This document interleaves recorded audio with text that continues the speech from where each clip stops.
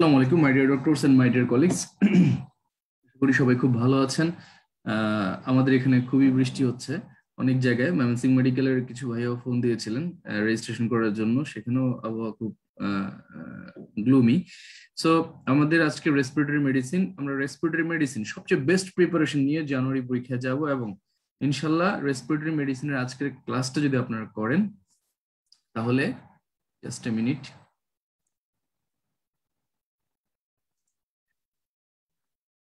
আজকে আমাদের ক্লাস হচ্ছে রেসপিরেটরি মেডিসিন। এই ক্লাসটা করার পরে আপনাদের কাছে ফিল হবে যে আমার তো এফসিপিএস পার্ট 1 এবং এমআরসিপির জন্য সবকিছু কনফিউশন ক্লিয়ার হয়ে গেছে।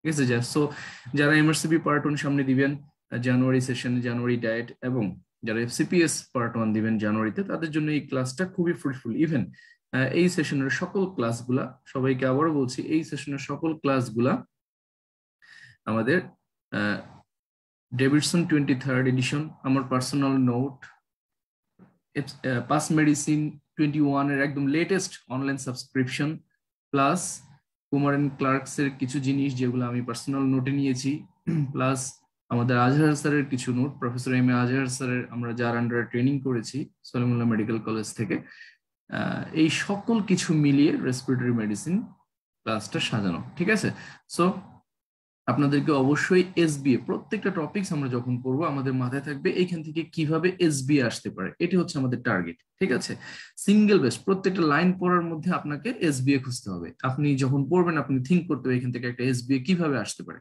যত বেশি থিঙ্ক করবেন, যত বেশি চিন্তা করবেন, আপনার এসবিএ কারেকশন করার পাওয়ার, ক্যাপাবিলিটি বেড়ে যাবে। ঠিক আছে, so let's get started.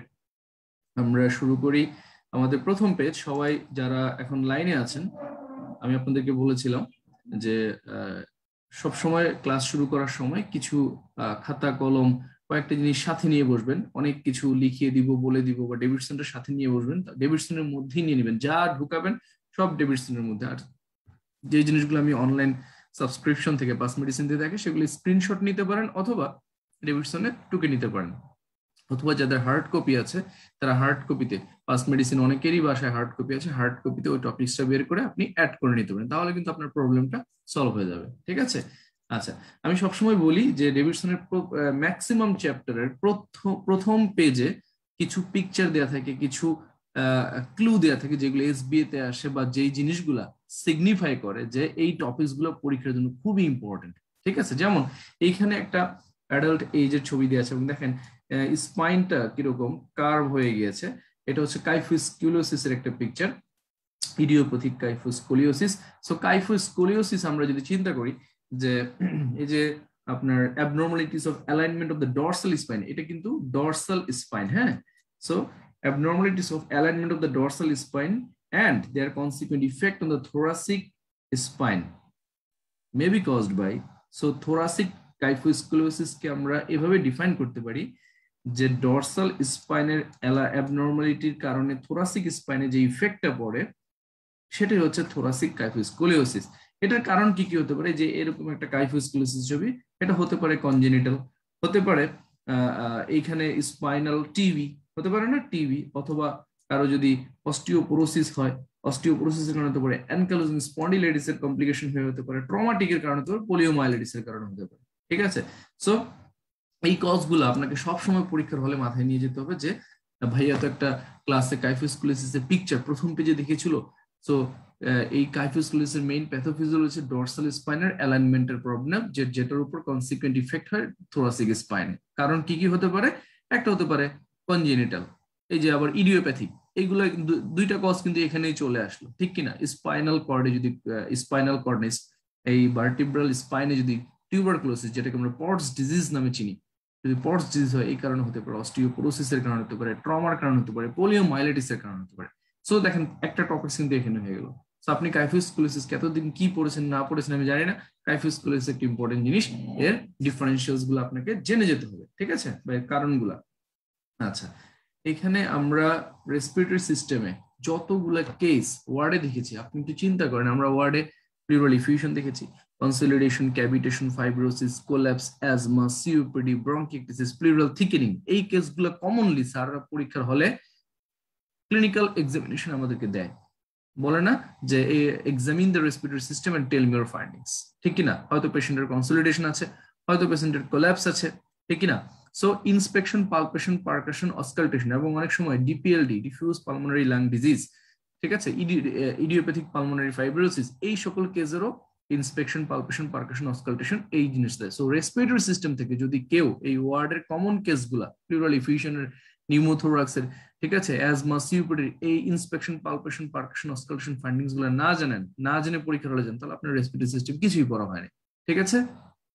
So এখানে কিছু হেডলাইনে দেখেন, ইন্সপেকশন, পালপেশন, পারকাশন, অসকালটেশন, এগুলোর আন্ডারে কিছু কিছু কিছু পয়েন্ট লেখা আছে। আমরা এখান থেকে তো ওইভাবে ডিটেলস পড়বো না, কিন্তু এটা আপনাকে মানতে হবে যে রেসপিরেটরি সিস্টেমের এই যে যতগুলো টপিকস আমি বলেছি, এগুলোর ইন্সপেকশন, পালপেশন, পারকাশন, অসকালটেশন পরীক্ষার হলে মাস্ট যেতে হবে। আমি বারবার বলি, ডেভিডসনটাকে নিজের মতো করে গুছিয়ে এক্সাম ওরিয়েন্টেড ম্যানারে এবং সারা জীবন আপনার যেরকম লাগবে ক্লিনিক্যাল প্র্যাকটিস করার জন্য সেভাবে আত্মস্থ করতে হবে। আপনার এখন সামনে এফসিপিএস পার্ট 1, এমআরসিপি পার্ট 1 পরীক্ষা, আপনাকে এখন ওই ওরিয়েন্টেড পড়তে হবে। আপনি পাশ করে গেলেন, এফসিপিএস ফাইনাল পার্ট দিবেন, আপনাকে আরো ডিটেলস পড়তে হবে। আপনি পাশ করে এফসিপিএস পার্ট 1, পার্ট 2 দুইটাই পাশ করে গেলেন, এখন আপনি রেজিস্ট্রার অথবা আরপি অথবা অ্যাসিস্ট্যান্ট প্রফেসর হয়ে গেছেন, আপনাকে আরো জানতে হবে, ঠিক আছে? সো জানার কোনো লেভেল নেই, জানার কোনো শেষ নেই, তবে এন্ট্রান্স এক্সামের জন্য আমাদেরকে লেভেল বুঝে প্রিপারেশন নিতে হবে। আপনি যদি এখন রেসপিরেটরি সিস্টেমের প্রত্যেকটা ওয়ার্ড পড়েন, প্রত্যেকটা লাইন পড়েন, তাহলে কিন্তু পরীক্ষা পাশ করার সম্ভাবনা কমতে থাকবে, ঠিক আছে? কিন্তু আপনাকে বুঝতে হবে যে কোন জায়গা থেকে কোশ্চেন আসে। ওকে, সো একটা টপিকস কিন্তু আউট করে দিলাম যে এই clinical কেসগুলোর inspection, palpation, percussion, auscultation findings পরীক্ষার জন্য ইম্পর্টেন্ট, এখান থেকে কোশ্চেন আপনি এনি হাউ পাবেন। ওকে, আচ্ছা, নাও লেটস সি। এখানে আমরা দেখেন, এখানে একটা ছবি দিয়ে আছে clubbing, soft tissue swelling of the nail and nail bed, ঠিক আছে? সো ফিঙ্গার ক্লাবিং এর কজ গুলো আমরা দেখবো, ইউনিল্যাটারাল ক্লাবিং কখন হয়, বাইল্যাটারাল ক্লাবিং কখন হয়, আমরা সামনে এটা একটা ইম্পর্টেন্ট ক্লু যে এই টপিকসটা আমাকে অবশ্যই পরীক্ষার হলে জেনে যেতে হবে, ঠিক আছে? আচ্ছা, এখানে আমরা আরেকটু দেখি যে দেখেন কিছু স্পুটামের ছবি দেওয়া আছে, তাই না? এই স্পুটামের ছবিগুলো থেকে আপনার পরীক্ষায় কোশ্চেন আসে। যেমন কোনো পেশেন্টের একটা সিনারিও দিয়ে, যে পেশেন্ট আপনার কাছে আসছে ফিভার, কাফ, প্রোডাক্টিভ কাফ নিয়ে আসছে, অনেক সময় ওয়েট লসের হিস্ট্রি থাকতে পারে, নাও থাকতে পারে, ঠিক আছে? বিভিন্ন রকম সিনারিও দিয়ে যদি স্পুটামের কিছু ক্যারেক্টারিস্টিক ফাইন্ডিং দিয়ে দেয়, তখন যদি আপনাকে কজ আইডেন্টিফাই করতে হয়, তখন এইখান থেকে একটু ক্লু পাবেন আপনি। যেমন যদি কোনো পেশেন্টের সেরাস, প্রদি বা পিঙ্ক কালার স্পুটামের হিস্ট্রি দেওয়া থাকে, তখন আপনার এটা ধরে নিতে হবে this may be due to pulmonary oedema. হতে পারে মিউকোপুরুলেন্ট স্পুটাম দিতে পারে, তখন আপনাকে এটা মানতে হবে যে ব্রঙ্কিয়াল অর নিউমোনিক ইনফেকশনের কারণে এরকম হয়। এবং পুরুলেন্ট স্পুটাম যদি থাকে, তাহলে bronchial or pneumonic infection, same mucopurulent. Blood Steyn থাকলে আপনার, যদি কোনো পেশেন্টের স্পুটাম আপনি ব্লাড পান, তাহলে প্রথমে চিন্তা করতে হবে ম্যালিগন্যান্সি, আমাদের দেশের পার্সপেক্টিভে টিবি, ব্রঙ্কিয়েকটেসিস, পালমোনারি এম্বোলিজম, এই কয়টা জিনিস সবার আগে মাথায় রাখবেন। তারপর আপনি পালমোনারি ইনফ্রাকশন থেকে শুরু করে পেশেন্ট কোনো অ্যান্টিকোয়াগুলেন্ট ইউজ করতেছে কিনা, বা পেশেন্টের কোনো ব্লিডিং ডিসঅর্ডার আছে কিনা, বা পেশেন্টের গুড পাস্টর সিনড্রোম আছে কিনা, ওইগুলো অ্যাটিপিক্যাল কজ আমরা পরবর্তীতে দেখবো, ওইগুলো আমরা চিন্তা করবো। তো কমন কিছু কজ আমাকে সবার আগে মাথায় রাখতে হবে। এই হচ্ছে প্রথম পেজে কিছু ওরা ক্লু দিয়েছে, আমরা দেখলাম। আবার এখানে দেখেন এই যে অর্নার সিনড্রোম, এখানেও একটা কথা আছে যে একটা রেসপিরেটরি সিস্টেমের ফেস, মাউথ, আইস এক্সামিন করে সবার আগে আপনি কি কি মানে খোঁজার চেষ্টা করবেন। রেসপিরেটরি ওয়ার্ডে গেলেন, ওয়ার্ডে গিয়ে আপনি যদি আপনাকে বলে যে this is a case of respiratory system, আপনি what will you C, the face, mouth and eyes of a patient and what may be the probable findings in a case of respiratory system. So আপনাকে তখন এই জিনিসগুলো চিন্তা, sir আমি পার slip পেতে পারি, পার slip আমরা জানি যে সিওপিডির একটা ফিচার্স, সেন্ট্রাল সাইনোসিস পেতে পারি। হ্যাঁ, সেন্ট্রাল সাইনোসিস যখন কার্বন ডাইঅক্সাইড রিটেনশন ডেভেলপ করে, পেশেন্টের টাইপ 2 রেসপিরেটরি ফেলিওর ডেভেলপ করে, তখন এটা পাওয়া যেতে পারে। অ্যানিমিয়া পেতে পারি, অর্নার সিনড্রোম পেতে পারি। কেন অর্নার সিনড্রোম পেতে পারি? যদি পেশেন্টের ব্রঙ্কোজেনিক কার্সিনোমা থাকে, এবং মোস্ট প্রবাবলি টিউমারটা যদি অ্যাপেক্স অফ দ্য টিউমার, অ্যাপেক্সে যদি হয়, অ্যাপেক্স অফ দ্য লাংস, তাহলে এটাকে প্যানক্রোস টিউমার বলা হয়, এবং সেখান থেকে সিম্প্যাথেটিক গ্যাংলিয়া কম্প্রেশন হয়ে অর্নার সিনড্রোম ডেভেলপ করতে পারে। সো এইরকম ব্যাপারগুলো, ঠিক আছে? সো আমরা মোটামুটি একটা প্রথম পেজ থেকে একটা ধারণা পেয়ে গেলাম, কেমন? আচ্ছা, নেক্সট পেজে আমরা চলে যাই। এই পেজটা থেকে পরীক্ষায় মাস্ট লিখে রাখেন এফসিপিএস পার্টনে একটা কোশ্চেন কমন পড়ার সম্ভাবনা অনেক বেশি।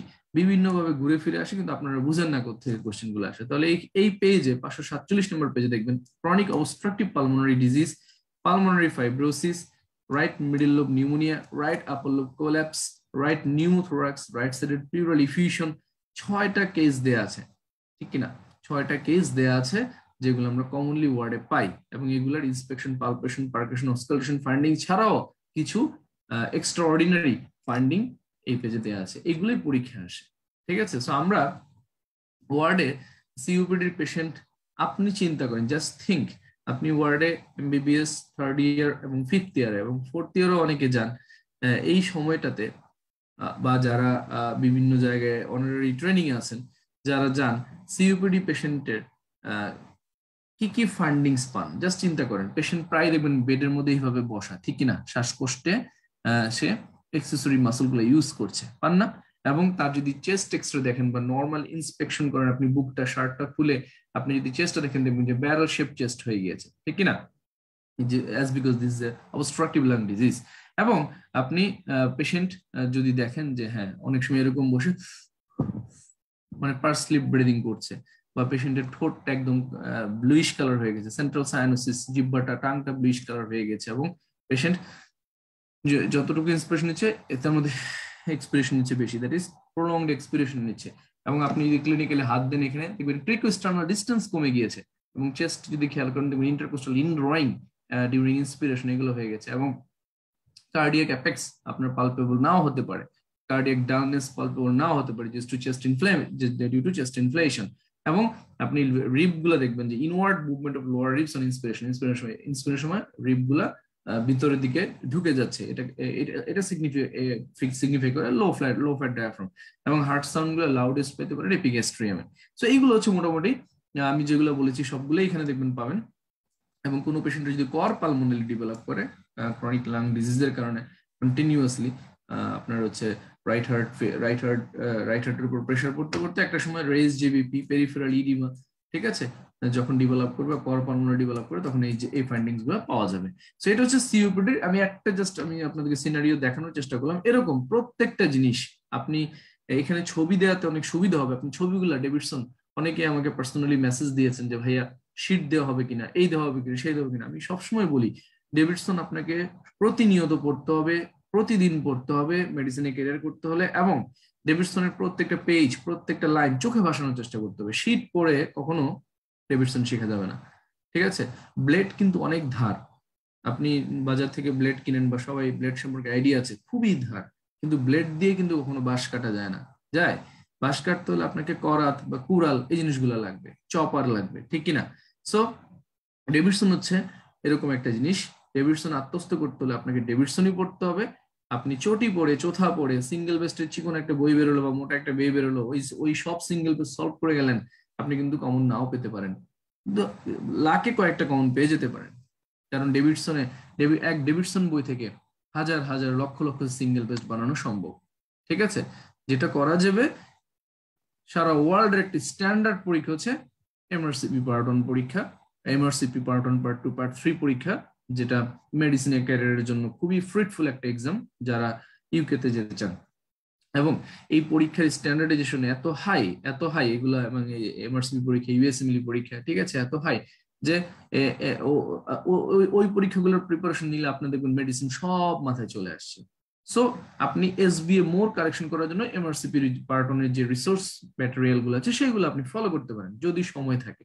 আর যদি সময় না থাকে, ওইগুলো ডিটেলস আপনি না যেতে পারেন, আপনার এমআরসিপি পার্ট 1 না করার ইচ্ছা থাকে, জাস্ট আপনি স্মুথলি এফসিপিএস পার্ট 1টা খুব সুন্দরভাবে মানে পাস করে যেতে চান, তাহলে অবশ্যই আপনাকে ডেভিডসনের পাশাপাশি এমআরসিপি পার্ট 1 এর কিছু জিনিস পড়তে হবে, ঠিক আছে? শুধু এমআরসিপির প্রিপারেশন দিয়ে কখনোই এফসিপিএস পার্ট 1 হবে এই আশা করা ঠিক না, এবং শুধু ডেভিডসন পড়ে এমআরসিপি পার্ট 1 হয়ে যাবে এই আশা করা ঠিক না, ঠিক আছে?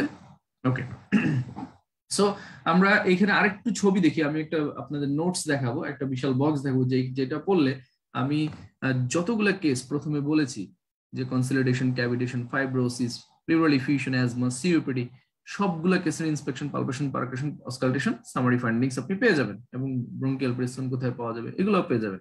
সো আমরা যদি এই দুইটা ছবি আরেকটু কম্পেয়ার করি, পালমোনারি ফাইব্রোসিসের, দেখেন পালমোনারি ফাইব্রোসিস এবং সিওপিডির লাংসটা দেখেন কত বড়, তাই না? ইনফ্লেটেড লাংস, আর এটা চুপসে গেছে, ডিফ্লেটেড লাংস, এবং স্মল লাংস বলা হয়, এবং যার স্মল লাংস তার কিন্তু কমপ্লায়েন্সও কম এবং এক্সপানশনও কম, রিডিউসড এক্সপানশন। এবং সবসময় মনে রাখতে হবে যে অস্কালটেশনের এই ফাইন্ডিংসটা দিয়ে কিন্তু পরীক্ষায় ডিফারেন্সিয়েট করা যাবে, ঠিক আছে? যেমন অ্যাজমা সিওপিডি তে অলওয়েজ আপনার হচ্ছে রংকাই, এগুলো হুইজ, এগুলো পাওয়া যায়।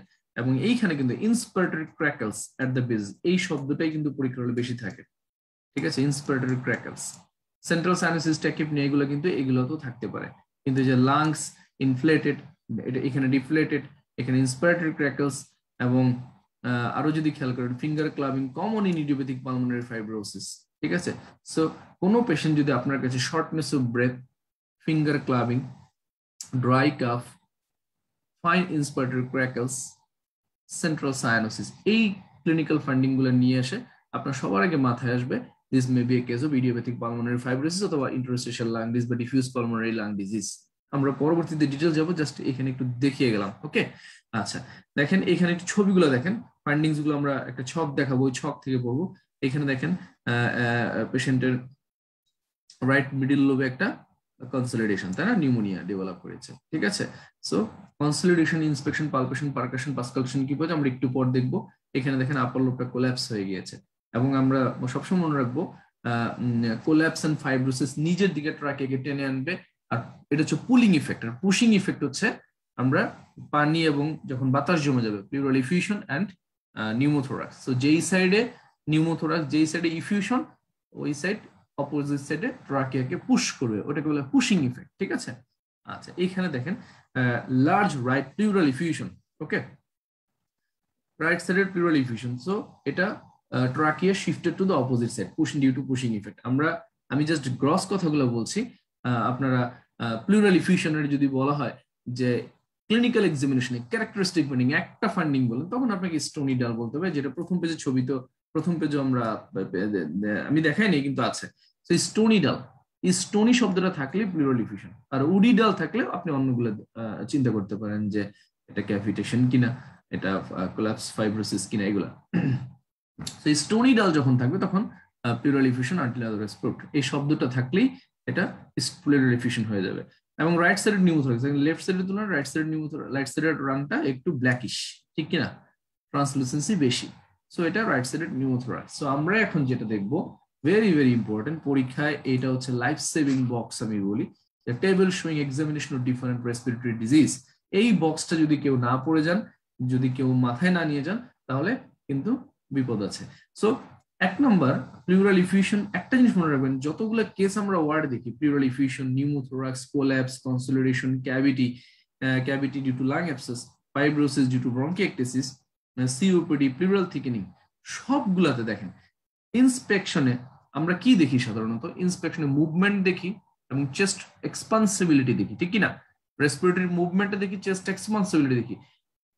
এটা মনে রাখতে হবে চোখ বন্ধ করে যে প্লিউরাল থিকেনিং বাদে সবগুলাতে, প্লিউরাল থিকেনিং বাদে এই প্রত্যেকটা disease, plural effusion, pneumothorax, collapse, সবগুলাতে আপনার ইন্সপেকশনে আপনি এই জিনিসগুলা, এই যে রেসপিরেটরি মুভমেন্ট এবং চেস্ট এক্সপান্সিবিলিটি রিডিউসড হয়ে যাবে, কমে যাবে। এটা হচ্ছে এক নম্বর কথা। দুই নম্বর আসেন এবার পালপেশনে। আপনি পালপেশন আমরা কি দেখি বলেন, রেসপিরেটরি কেস গুলা যখন আমরা পালপেট করি, তাহলে আমরা ট্রাকিয়া এবং অ্যাপেক্স বিট শব্দের মাথা থেকে, এই দুইটা যদি মিস করেন, আপনি ট্রাকিয়ালটা প্রিকুয়েশনাল ডিসটেন্স দেখলেন না, এটা শব্দের মাথায় অত হেডেক না। বাট আপনি যদি পজিশন অফ দ্য ট্রাকিয়া এবং position of the apex bit না দেখেন, তাহলে কিন্তু আপনাকে ফেল করাই দিবে। সো একটু আগেই বলছিলাম যে এই পজিশন গুলো যখন আমরা দেখবো, এই পজিশন গুলা প্লিউরাল ইফিউশন এবং নিউমোথোরাক্স ফ্লুইড এবং পানি থাকার কারণে এটা পুশিং ইফেক্ট দিবে। So trachea is shift to the opposite side, যেই সাইডে ইফিউশন, যে সাইডে নিউমোথোরাক্স, অপোজিট সাইডে শিফট হবে। বাইল্যাটারাল থাকলে শিফট হবে না। আচ্ছা, কোল্যাপস এবং ফাইব্রোসিস, এটা একটু আগে বলছিলাম যে ফাইব্রোসিস এবং কোল্যাপস হচ্ছে পুলিং ইফেক্ট, মানে trachea same side of the লেশনে চলে আসবে। যেমন রাইট সাইডের collapse, trachea shifted to the right, right সাইডে fibrosis, trachea shifted to the right, ঠিক আছে? আচ্ছা, তাহলে পুশিং পুলিং বাদে তাহলে আপনার বাকিগুলো আমরা দেখি যে COPD, plural thickening, cavitation, consolidation, বাকি সবগুলাতে ট্রাকিয়া এবং অ্যাপেক্স বিট কি থাকবে বলেন, নরমাল থাকবে, মানে তাদের জায়গা মতোই থাকবে। ক্লিয়ার? এক্সেপ্ট এমফাইসেমে তো অনেক সময় একটু এদিক সেদিক হতে পারে, ঠিক আছে। এটা আমরা একটু আগে আমরা দেখলাম যে ডেভিডসনে এই ছবিটা যদি আমরা খেয়াল করি যে সিওপিডির একটা কম্পোনেন্ট, আমরা জানি সিওপিডি দুইটা ভাগে বিভক্ত, ক্রনিক ব্রঙ্কাইটিস এন্ড এমফাইসেমা। অনেক সময় আপনি দেখতে পাবেন যে কার্ডিয়াক অ্যাপেক্স নট পালপেবল, এইটি হচ্ছে একটু এদিক সেদিক। অ্যাপেক্স বিট আপনি অনেক সময় এমফাইসেমাটাস চেঞ্জের কারণে আপনার পালপেবল নাও হতে পারে, ঠিক আছে।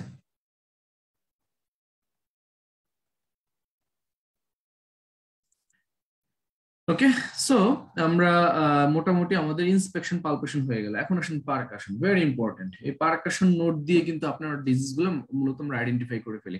পারকাশনে যাওয়ার আগে অনেক সময় আমরা বোকাল ফ্রেমিটাসটা দেখি, কিন্তু আমরা এইখানে বোকাল ফ্রেমিটাসটা আলাদা না করে বোকাল ফ্রেমিটাস এন্ড রেজোনেন্সটা একটা পয়েন্টে রেখেছি। সো পারকাশনে প্লিউরাল এফিউশনে আমরা উই অল নো যে প্লিউরাল এফিউশনে স্টোনিডাল পাওয়া যায়, নিউমোথোরাক্স এবং নিউমোথোরাক্সে এইটা হচ্ছে নিউমোথোরাক্সের একটা ক্যারেক্টারিস্টিক ফিচার, এবং সিঙ্গেল বেস্টে আসলে এটাই মোটামুটি দিতে হবে আপনাকে যে pneumothorax hyper resonant, pneumothorax hyper resonant, কোনো কথা নাই। নিউমোথোরাক্সে আপনি যখনই পারকাস করবেন হাইপার রেজোনেন্ট পাবেন। আরেকটা ডিজিজে আপনি হাইপার রেজোনেন্ট পাবেন, যে সিওপিডির দুইটা কম্পোনেন্ট, সিওপিডির এমফাইসেমার যদি পেশেন্ট ডেভেলপ করে তখন হাইপার রেজোনেন্ট। ওকে, এই দুটোতে হাইপার রেজোনেন্ট। তাহলে স্টোনিডাল প্লিউরাল এফিউশন, আর বাকিগুলোতে যে কোলাপস, কনসলিডেশন, ক্যাভিটেশন, এগুলোতে ডাল পাওয়া যাবে। তবে উডি ডাল যদি বলে তাহলে কনসলিডেশনটাই মোস্ট লাইকলি, ঠিক আছে। ফাইব্রোসিসও ডাল পাওয়া যাবে, অ্যাজমাতে নরমাল পাওয়া যাবে, প্লিউরাল থিকেনিংও ডাল পাওয়া যাবে। এখন আসেন ভোকাল ফ্রেমিটাস এন্ড রেজোনেন্স। তাহলে ভোকাল ফ্রেমিটাস এন্ড রেজোনেন্স এইটা শুধু তিনটা ডিজিজে বাড়বে। দেখেন, কনসলিডেশন, ক্যাভিটেশন, ফাইব্রোসিস, সিসিএফ আমরা একদম third year fifth year pneumonic শিখে আসছি। সিসিএফ এই তিনটাতে ব্রঙ্কিয়াল ব্রেথ সাউন্ড এবং ভোকাল ফ্রেমিটাস, ভোকাল রেজোনেন্স বেড়ে যায়, ঠিক আছে। এই তিনটাতে ব্রঙ্কিয়াল ব্রেথ সাউন্ড কি জিনিস? আপনি যদি ট্রাকিয়ার উপর আপনি স্টেথোস্কোপ ধরেন তাহলে যে হার্শ সাউন্ড শোনা যায় এটাই bronchial breadth sound. So consolidation, cavitation, ফাইব্রোসিসে bronchial breadth sound পাওয়া যাবে এবং ভোকাল ফ্রেমিটাস, ভোকাল রেজোনেন্স অনেক বেশি পাওয়া যাবে। ক্লিয়ার? আচ্ছা, আর বাকিগুলোতে ভোকাল ফ্রেমিটাস, ভোকাল রেজোনেন্স এই যে দেখেন প্লিউরাল এফিউশন, নিউমোথোরাক্স, কোল্যাপস, তারপরে আপনার হচ্ছে প্লিউরাল থিকেনিং, এগুলোতে কমে যাবে। এখানে একটু কারেকশন আছে কিন্তু, হ্যাঁ, এই যে এখানে এই তীর চিহ্নটা এটা আমি কিন্তু কলম দিয়ে দেয়া, ঠিক আছে। আচ্ছা, সিওপিডিতে ভোকাল ফ্রেমিটাস, রেজোনেন্স নরমাল পাওয়া যাবে। আচ্ছা, প্লিউরাল এফিউশন, নিউমোথোরাক্স, কোল্যাপস, যেহেতু ভোকাল ফ্রেমিটাস রেজোনেন্স কমে গেছে, ব্রেথ সাউন্ডও ডিমিনিশড। আর কনসলিডেশন, সিসিএফ এটা তো বললাম, breadth sound bronchial. R asthma সিওপিডিতে vesicular with prolonged expiration, এটাও কিন্তু অ্যাজমা সিওপিডির ক্যারেক্টারিস্টিক অসকালটেটরি ফাইন্ডিং, যে vocal resonance vesicular with prolonged expiration R plural thickening A diminished. So এই দেখেন রেসপিরেটরি ওয়ার্ডে আপনি যতগুলো কেস পান রেসপিরেটরি ডিজিজ, আপনি ক্লিনিক্যাল এক্সামিনেশন স্যার আপনাকে করতে দেয়, সবগুলোর ইন্সপেকশন, পালপেশন, পারকাশন, অসকালটেশন আপনারা একটা বক্স হয়ে গেল, ঠিক আছে। এটা আমাদের আজাদ স্যারের নোট। আরেকটা জিনিস মনে রাখতে হবে যে আপনি অবশ্যই যদি এই চার্টটাই যে টেক্সট বুকে ভাইয়া আছে কিনা, অবশ্যই কুমার এন্ড ক্লার্কটা খুলবেন। কুমার এন্ড ক্লার্কের রেসপিরেটরি সিস্টেমের শুরুতেই এই বক্সটা দেয়া আছে, ঠিক আছে। ওকে, now let's go to the Davidson. তাহলে আমাদের মোটামুটি এই পেজের প্রত্যেকটা ডিজিজ সম্পর্কে একটা আইডিয়া হয়ে গেল। ইন্সপেকশন কি পাবো, পালপেশন কি পাবো, অসকালটেশন কি পাবো, পারকাশন কি পাবো, ঠিক আছে। আচ্ছা আচ্ছা, now let's go to the functional anatomy and physiology, very important. এইখান থেকে আমরা যদিও আমাদের যারা ফুল কোর্সে রেজিস্ট্রেশন করেছেন, যে বেসিক ক্লাসেই মোটামুটি অনেক কিছু এখানে আমি আলোচনা করি। এইখানে শুধু ডেভিডসন ক্লাসে যতটুকু না পড়লেই নয়, সেই জিনিসগুলো আমরা দেখবো। আমরা জানি রেসপিরেশন দুইটা ভাগে বিভক্ত, একটা হচ্ছে ইন্সপিরেশন আর একটা হচ্ছে এক্সপিরেশন। এবং inspiration means downward contraction of the dome shape diaphragm. So this is the principal inspiratory muscle. পরীক্ষা এটা আসছিল single বেস্টে, the diaphragm is the principal muscle of inspiration. কত পার্সেন্ট? 75% ক্ষেত্রে এইটাই হেল্প করে। ওকে, এবং diaphragm nerve supply we everyone know the phrenic nerve which is innervated by C3, C4, C5, ঠিক আছে। অরিজিনেটিং এটা হচ্ছে root values of phrenic nerve, cervical 3, cervical 4 and cervical 5. ওকে, আচ্ছা, তাহলে ইন্সপিরেশন হচ্ছে downward contraction of dome shape diaphragm and outward movement of the ribs on the costovertebral joint caused by contraction of the external intercostal muscles, ঠিক আছে। তাহলে আমাদের এখানে কিন্তু মোটামুটি আমরা ইন্সপিরেটরি মাসল গুলো দেখে ফেললাম। ডায়াফ্রাম হচ্ছে principal, R another muscle causing inspiration by help in inspiration, external intercostal muscle. The diaphragm is innervated by C3, C4 and C5 nerve, C5 root value, that is phrenic nerve, and external intercostal muscle is innervated by intercostal nerve কোত্থেকে originate করে? Thoracic spinal cord থেকে। আর expiration যেটা, এটা হচ্ছে largely passive, driven by elastic recall of the lung. তাহলে inspiration is active procedure and expiration is a passive procedure. ঠিক আছে, expiration is largely passive, driven by elastic recall of the lung. এইখানে একটা রেসিডেন্সিতে প্রায় আসে, এফসিপিএস প্যাটার্ন খুব বেশি দেখা যায় না, আমি রেসিডেন্সি স্লাইডগুলোতে দেখাই যে ইন্সপিরেশন তো দুইটা মাসল, এক্সপিরেশন যেহেতু প্যাসিভ এখানে তেমন কোনো মাসলের কাজ নেই। তবে যদি ফোর্সফুল এক্সপিরেশন হয় তাহলে কিছু মাসল কিন্তু কাজ করে। Forceful এক্সপিরেশনে rectus abdominis, latissimus Dorsey, স্যারাক্টাস posterior muscle, এই মাসলগুলো কিন্তু তখন কাজ করে। ঠিক আছে, সো আমরা এগুলো পরবর্তী বেসিক ক্লাস আরো ডিটেইলস আলোচনা করবো। এখানে জাস্ট একটু ডেভিডসনে যতটুকু লিখে আমি ততটুকু শেয়ার করছি আপনাদের সাথে, কেমন? আচ্ছা, নাও লেটস সি। এখানে একটা আমি এইখান থেকে বারবার বলি, প্লিজ লেখাটা হয়ে যাবে দেখে আমি ছবিটা কেটে দিচ্ছি। প্লিজ বারবার আমি ডেভিডসন যতটুকু পড়াচ্ছি মোর than enough, believe it or not. একটু প্লিজ আমাকে ফলো করেন, এটা আপনার লাভের জন্যই, আমার কোনো লাভ নেই। আমার লাভ হচ্ছে ডেভিডসনটা আমার অনেক বেশি ঝালাই হচ্ছে, অনেক বেশি মাথায় থাকবে, আমার সবসময় থাকবে। কিন্তু আপনার লাভের জন্য, আপনাকে পার্ট 1 পাস করার জন্য এবং আপনার ক্লিনিক্যাল প্র্যাকটিসের জন্য ডেভিডসনটা সারা জীবন লাগবে। ঠিক আছে, সো পড়ার মধ্যে মজা খুঁজে পড়তে হবে। ওকে, সো এখানে আমরা একটু খেয়াল করি যে টোটাল এয়ারওয়ে আমাদের যে টোটাল আমরা এয়ারওয়েকে আমরা দুইটা ভাগে বিভক্ত করতে পারি, একটা কন্ডাক্টিং জোন আর respiratory zone. So total airway cross section হচ্ছে স্মলেস্ট কোথায়, এটা সিঙ্গেল বেস্ট আসতে পারে, ডেভিডসন থেকে সিঙ্গেল বেস্ট আপনাকে খুঁজে নিতে হবে। So total airway cross section smallest হচ্ছে গ্লটিস এন্ড ট্রাকিয়াতে। কোথায় বলেন? গ্লটিস এবং ট্রাকিয়াতে।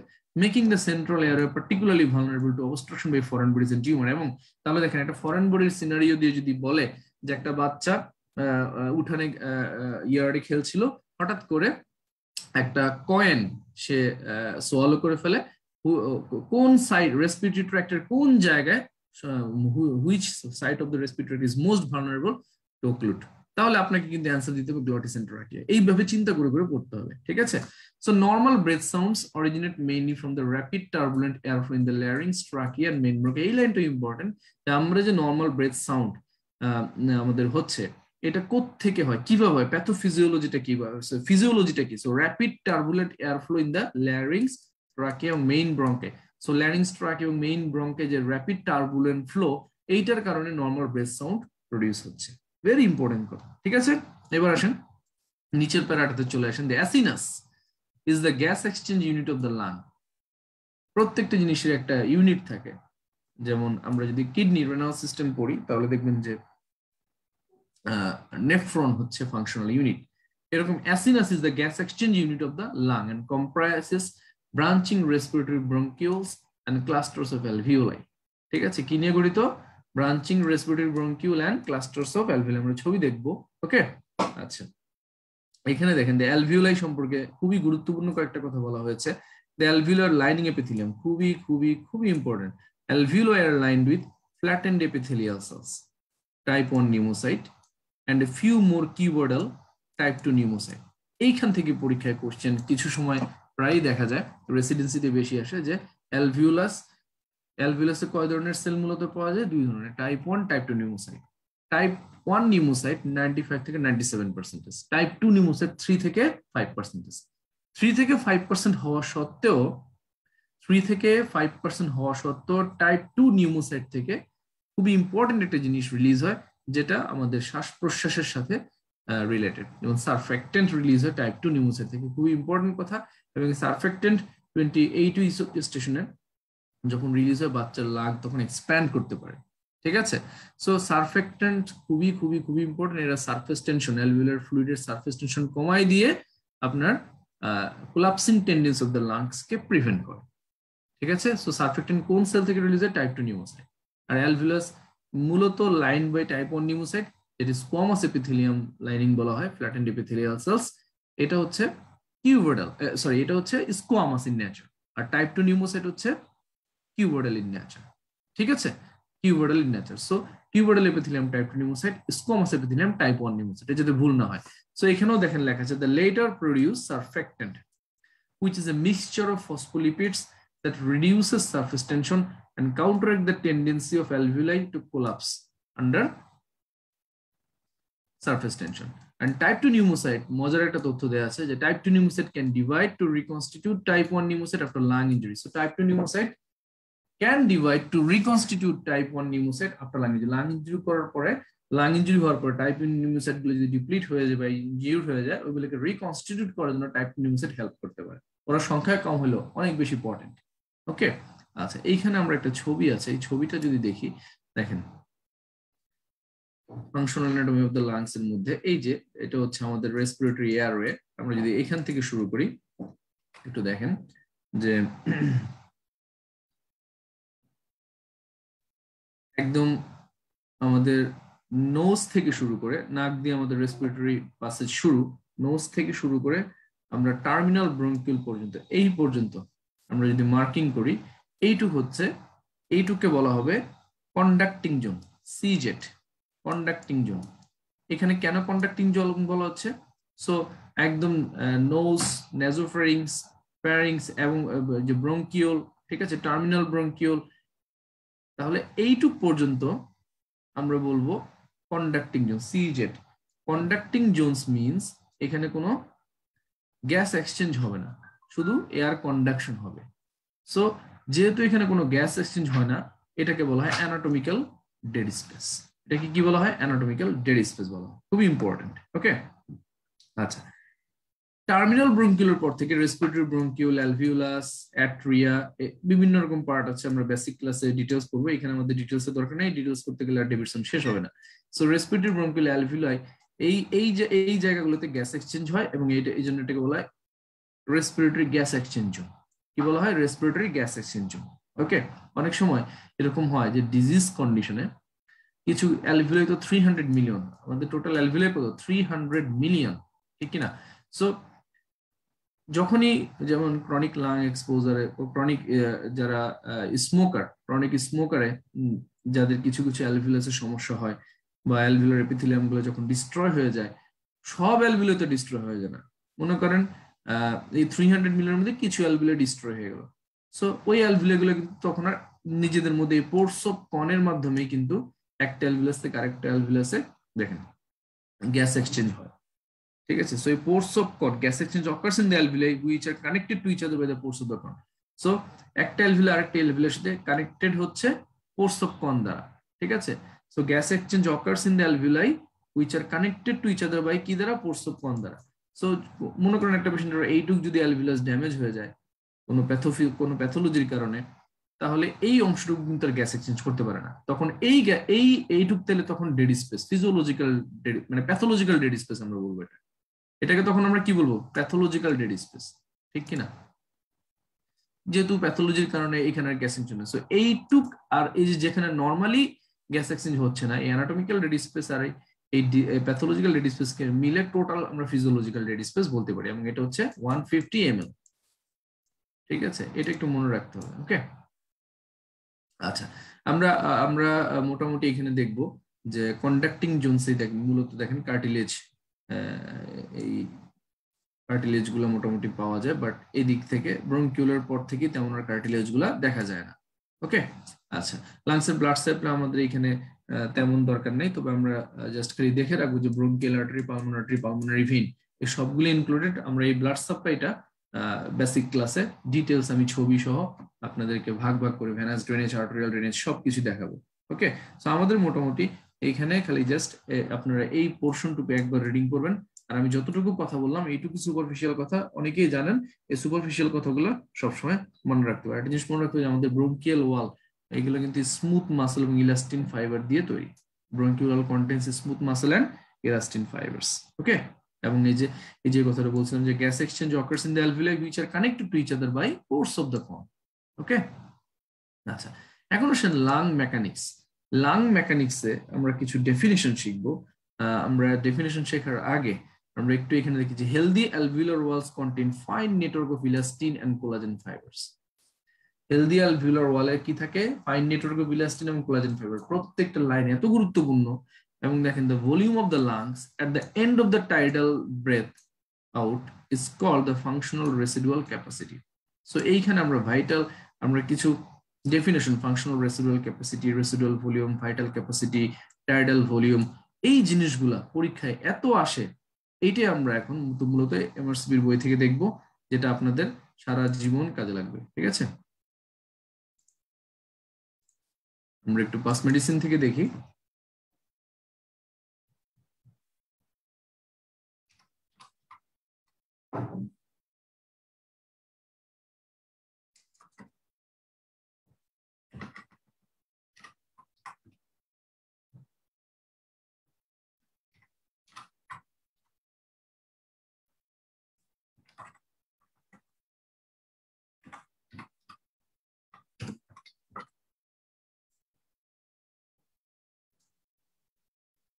রেসপিরেটরি ফিজিওলজি, লাং ভলিউমস, এইটা যদি কেউ না পড়ে যান তাহলে পরীক্ষায় একটা কোশ্চেন মিস করতে পারেন। এটা আপনারা যারা আপনাদের ফ্রেন্ডস আছে বা যারা এমআরসিপি দিবেন, এমআরসিপির কোশ্চেন গুলো যদি দেখেন এবং এফসিপিএস পার্ট 1 যারা দিয়ে আসছেন তারা জানেন যে এই টপিকটা কতটুকু ইম্পর্টেন্ট, এখান থেকে কত ভাবে আপনাকে কোশ্চেন ঘুরিয়ে দিতে পারে। সো আমি একটা সময় প্র্যাকটিস করতাম এই ছবিটা দেখে শেখা, কিন্তু আমি যতবার এই ছবিটা দেখে পড়ছি ততবারই আমি মানে প্রায় তালগোল পাকায় বলতাম।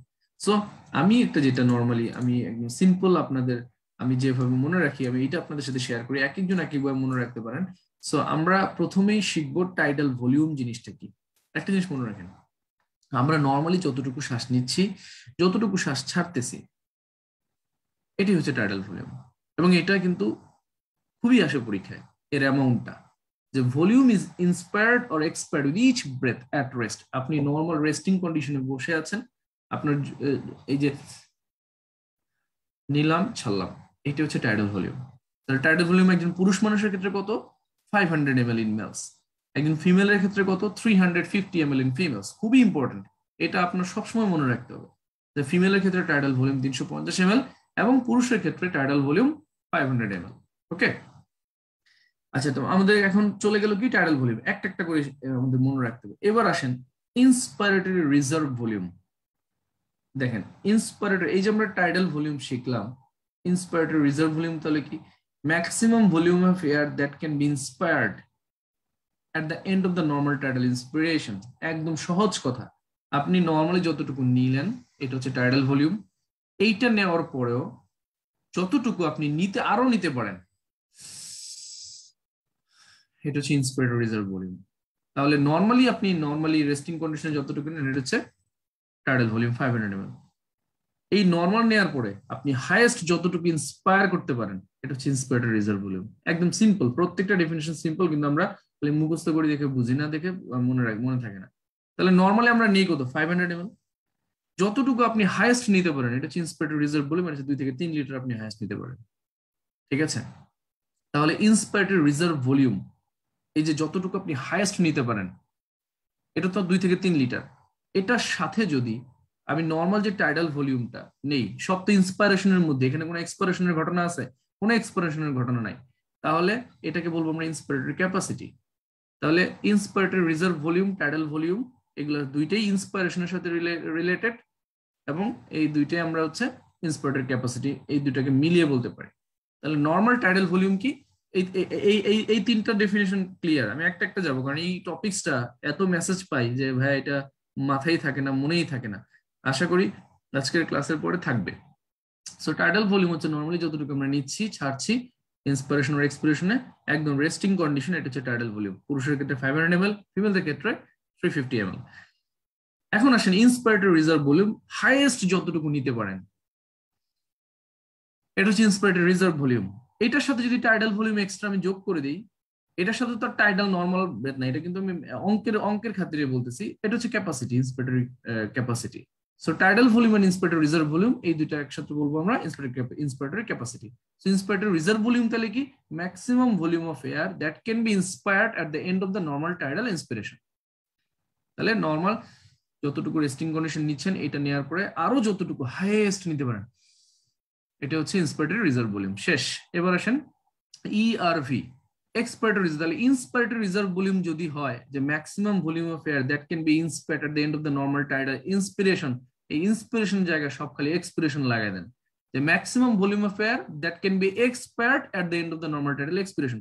আপনি নর্মালি ছাড়তে পারেন কতটুকু? 500 ml, কারণ আমরা টাইডাল ভলিউমের সঙ্গেতেই তো বলেছি যে যতটুকু নেই, যতটুকু নর্মালি ছাড়ি, এটা হচ্ছে টাইডাল ভলিউম। তাহলে যতটুকু ছাড়েন তার চেয়ে বেশি যতটুকু হাইয়েস্ট ছাড়তে পারেন এটা হচ্ছে এক্সপিরেটরি রিজার্ভ ভলিউম। তাহলে নিলাম ছাড়লাম, আরো যতটুকু ছাড়তে পারেন এটা হচ্ছে এক্সপিরেটরি রিজার্ভ ভলিউম। তাহলে দেখেন নিতে পারি আমরা অনেক বেশি, কিন্তু ছাড়তে কিন্তু এত ইফোর্ট দিয়ে ছাড়তে পারি না, কারণ this is a passive process. এই জন্য এটা হচ্ছে অনলি 750 ml।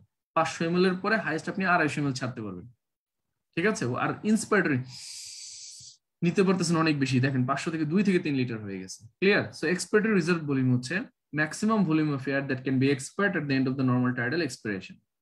ওকে, তাহলে টাইডাল ভলিউম শেষ, ইন্সপিরেটরি রিজার্ভ ভলিউম শেষ, এক্সপিরেটরি রিজার্ভ ভলিউম শেষ। এবার আসেন রেসিডুয়াল ভলিউম। সো রেসিডিউ মানেই তো আমরা এই যে বললাম যে রেসিডিউ মানে কি, অবশিষ্ট যা থাকে। রেসিডুয়াল মানে কি, সবকিছু ছাইরা দিয়ে যা থাকে। আপনাকে বললো যে তুই কি পাইলি, যে হ্যাঁ এই ওকে দিয়ে ওকে দিয়ে ওকে ভাগ ভাগ করে দিয়ে তোর কি থাকলো, আপনার যেটা থাকলো এটা হচ্ছে রেসিডিউ। সো আপনি এখানে যেহেতু ইন্সপিরেশন এক্সপিরেশন আমরা পড়তেছি, ইন্সপিরেশন নিলে তো রেসিডিউ থাকবে না, ইন্সপিরেশন আপনি নিচ্ছেন, তাহলে রেসিডুয়াল ভলিউম এক্সপিরেশনের সাথে রিলেটেড। তাহলে ম্যাক্সিমাম এয়ার এক্সপায়ার করার পরে, ছাড়ার পরে আপনার যতটুকু থাকে। সো আমাদের লাংস তো আল্লাহ 100 ml 200 ml থাকার জন্য দেন, আমাদের লাংস কিন্তু অনেক বড় একটা অর্গান। সো নর্মালি ম্যাক্সিমাম আপনি ছাড়তে পারেন 750 ml। 750 ml ছাড়ার পরেও আপনি কিন্তু 1200 ml আপনার বডিতে লাংসে এমনি বাতাস থেকে যায়। এটা হচ্ছে residual volume. So volume of air remaining after maximal expiration, maximal expiration করার পরে যতটুকু থাকে ওইটা হচ্ছে রেসিডুয়াল ভলিউম। এটা 1.2 লিটার। বয়স বাড়ার সাথে সাথে কিন্তু এই রেসিডুয়াল ভলিউম বেড়ে যায়। সো শুধু বয়স বাড়ার সাথে সাথে না, আপনি চিন্তা করেন আপনার অবস্ট্রাকটিভ লাং ডিজিজ আছে, যেমন অ্যাজমা আছে, সিওপিডি আছে, তো আপনার এয়ারওয়ে অবস্ট্রাকশন, আপনি নিতে পারেন, ছাড়তে পারেন কম।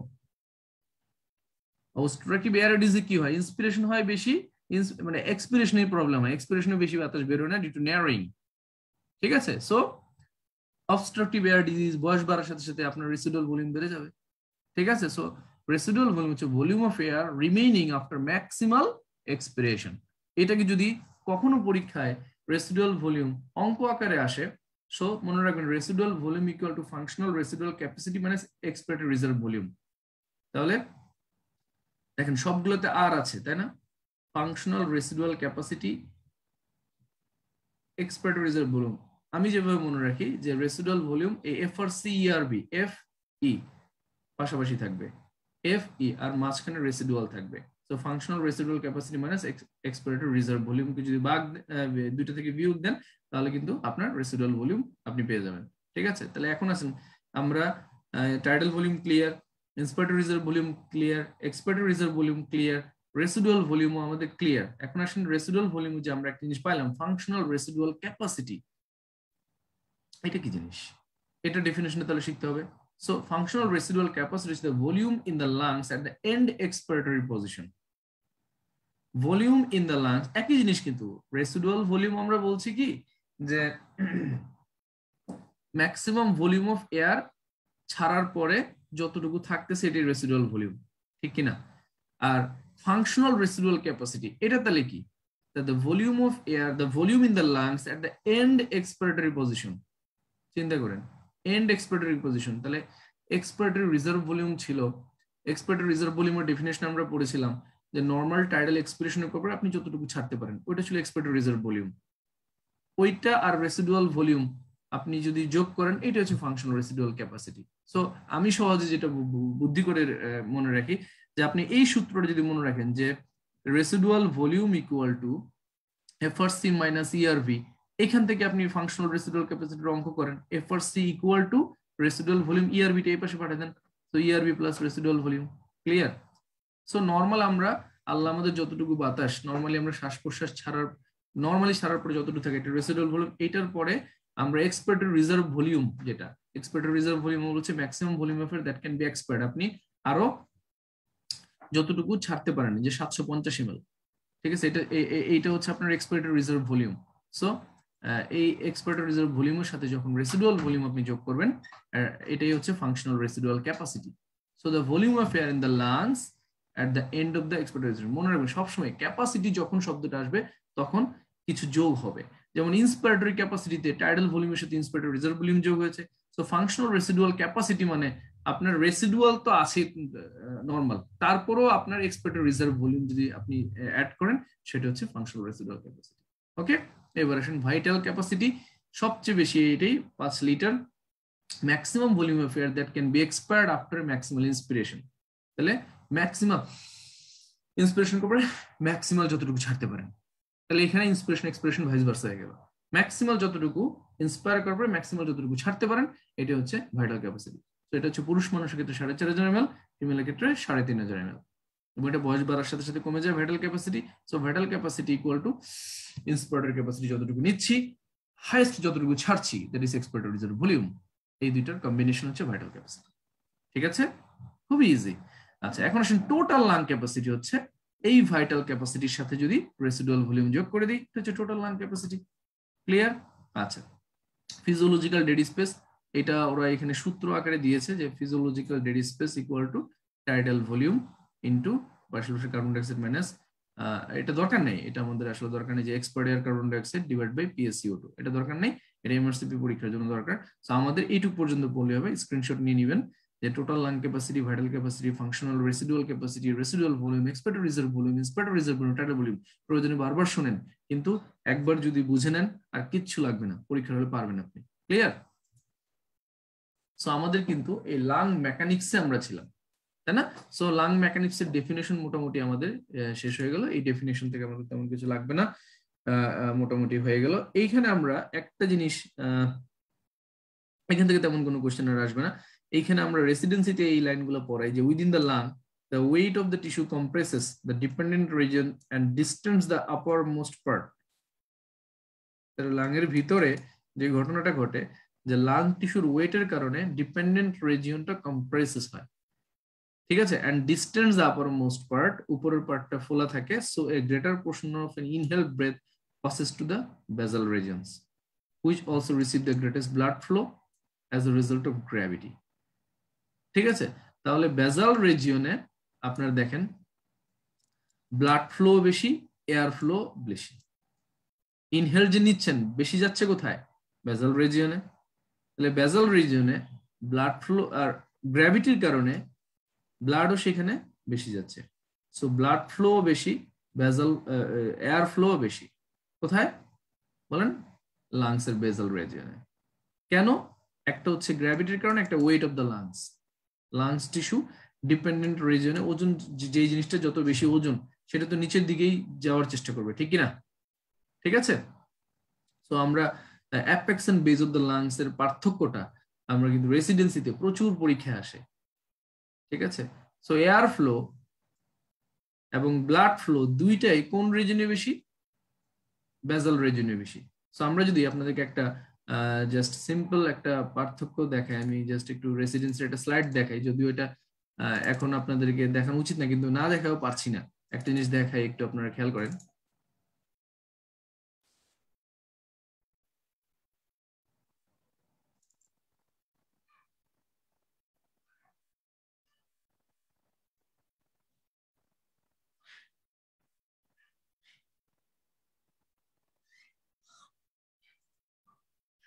একটা জিনিস একটু খেয়াল করেন,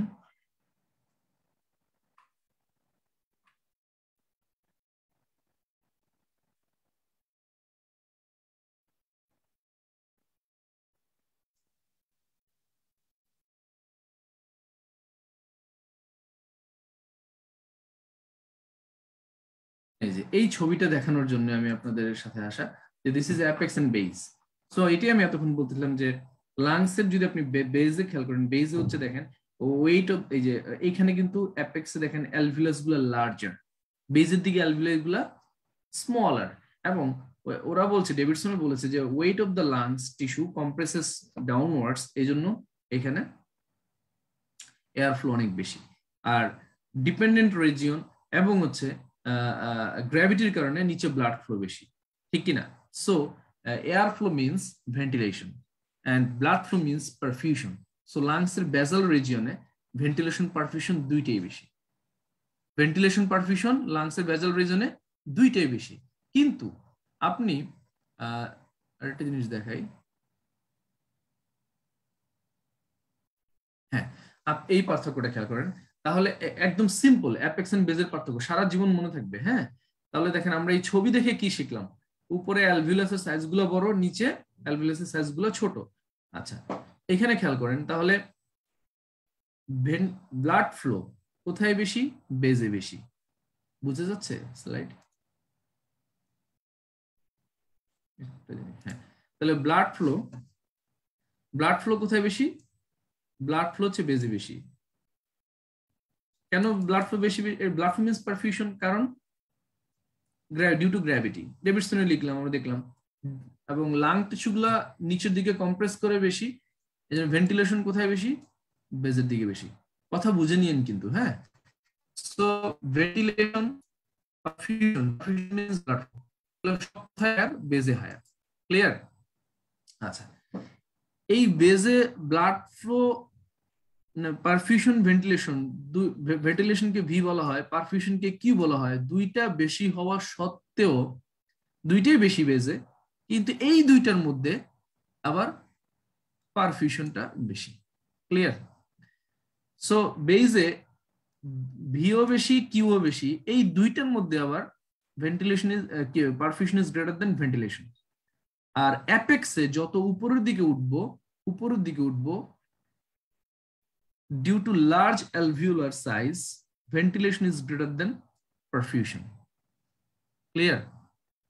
অ্যাপেক্সে ভেন্টিলেশন, পারফিউশন দুইটাই কম, এই দুইটার মধ্যে, এই দুইটা কমের মধ্যে আবার পারফিউশনের চেয়ে ভেন্টিলেশন বেশি।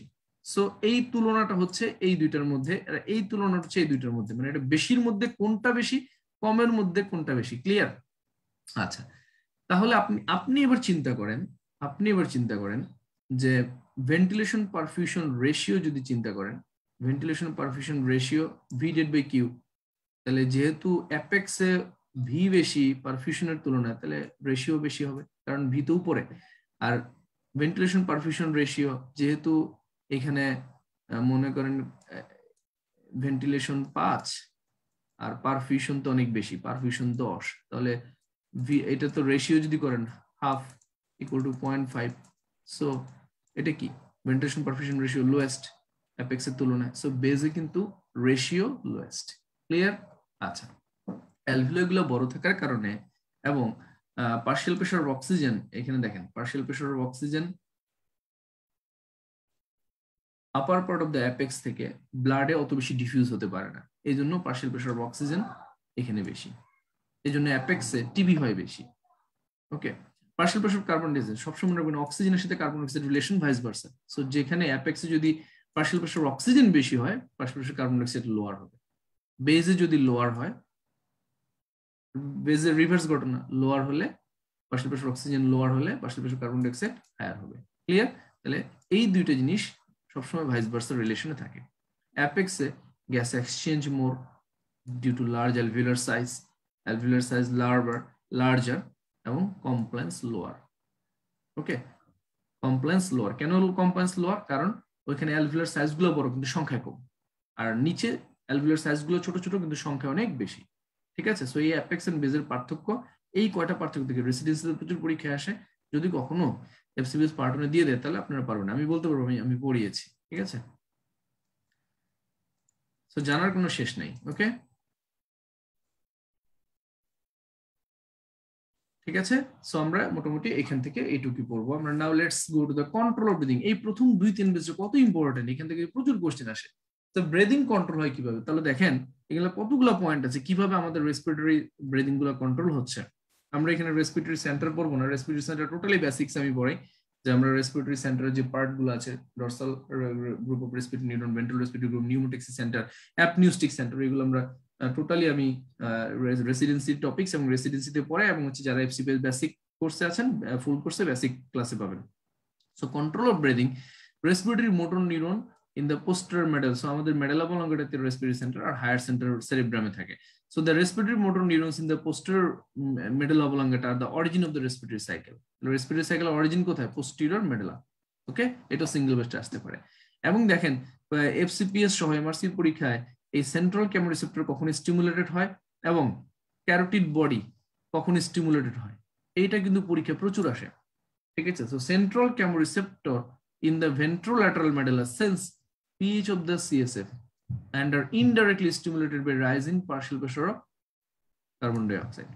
তাহলে সেন্ট্রাল কেমোরিসেপ্টর মূলত এই যে সেন্স কোনটা pH of the cerebrospinal fluid, pH of the cerebrospinal fluid এবং rise in arterial PCO2 তে indirectly. R carotid body sense hypoxemia but are mainly activated by arterial partial pressure of oxygen values below 8 kilopascal. Okay, so they are also sensitized to hypoxia and raised arterial PCO2. ঠিক আছে, so carotid body মূলত যখন partial pressure of oxygen 8 এর নিচে নেমে যায় তখন stimulated হয়। ক্লিয়ার? এটা কিন্তু পরীক্ষায় সিঙ্গেল বেস্টে খুবই পরীক্ষা আসে, এমআরসিপি তে কয়েকবার আসছে, এজন্য আমি আপনাদেরকে বললাম যে এই ক্যারোটিড বডি এবং সেন্ট্রাল কেমোরিসেপ্টর কিন্তু ভুল করা যাবে না। পিএইচ যখন কমে যাবে দ্যাট মিন্স অ্যাসিডোসিস ডেভেলপ করবে, তখন সেন্ট্রাল কেমোরিসেপ্টর মূলত স্টিমুলেটেড হবে। আর হাইপোক্সিয়া এবং হাইপারক্যাপনিয়াতে মূলত ক্যারোটিড বডিজ স্টিমুলেটেড হবে। সো এইখানে দুইটা পয়েন্ট হচ্ছে, এই দুইটার কারণে কিন্তু তখন ব্রেথলেসনেস শুরু হয়। এছাড়া আর কি, মনে করেন আপনি অনেক বেশি আপনার মাথায় মেকানিক্যাল লোড দিয়ে দেওয়া, ওজন দিয়ে দেওয়া, তখন দেখবেন আপনি একটু হাঁটলেই আপনার শ্বাসকষ্ট শুরু হবে। So muscle spindle in the respiratory muscle sense changes in the mechanical load. So আপনার রেসপিরেটরি মাসল স্পিন্ডল গুলো তখন হাইপার স্টিমুলেট হবে। সো ব্রিদিং কন্ট্রোলের সাথে মাসল স্পিন্ডলও are related. So যদি পরীক্ষা আসে which of the following factors are associated with control of breathing, তখন কিন্তু central chemoreceptor, carotid bodies, mechanical load সবগুলো পরীক্ষায় অপশনে চলে আসবে। True. Vagal sensory fiber in the lung may be stimulated by stretch, by inhaled toxins or by disease process in the interstitium. তাহলে interstitial কোনো disease বা কোনো টক্সিন ইনজেকশনের কারণে যারা সাধারণত অকুপেশনাল হিস্টরি থাকে সেগুলোর ক্ষেত্রে হতে পারে, বা যে সকল ক্ষেত্রে লাং ফাইব্রোসিস হয়ে যায় সে সকল ক্ষেত্রে এই আপনার হচ্ছে লাং স্ট্রেচিং এর মাধ্যমে ভ্যাগাল ফাইবার গুলা স্টিমুলেটেড মানে সেন্স পায়। ক্লিয়ার? অ্যানাদার কজ হচ্ছে কন্ট্রোল অফ ব্রিদিং এর সাথে অ্যাসোসিয়েটেড কর্টিক্যাল এন্ড লিম্বিক ইনফ্লুয়েন্স। তাহলে কর্টিক্যাল হচ্ছে ভলিউশনাল এন্ড লিম্বিক হচ্ছে ইমোশনাল। সাইকোজেনিক হাইপারভেন্টিলেশন আপনারা পড়েছেন তাই না? সো লিম্বিক সিস্টেম যখন হাইপার স্টিমুলেটেড হবে তখন কিন্তু, বা আমাদের ব্রেইনের কর্টেক্স যখন স্টিমুলেট হবে, তাহলে cortical and লিম্বিক influences can override the autonomic control of breathing. So এই দুইটা হচ্ছে সাইকোজেনিক হাইপারভেন্টিলেশনের সাথে associated. So these are the factors associated with control of breathing. Okay, আমি এমআরসিপি বই থেকে একটা জিনিস দেখাই যেটা প্রায় পরীক্ষায় আসে।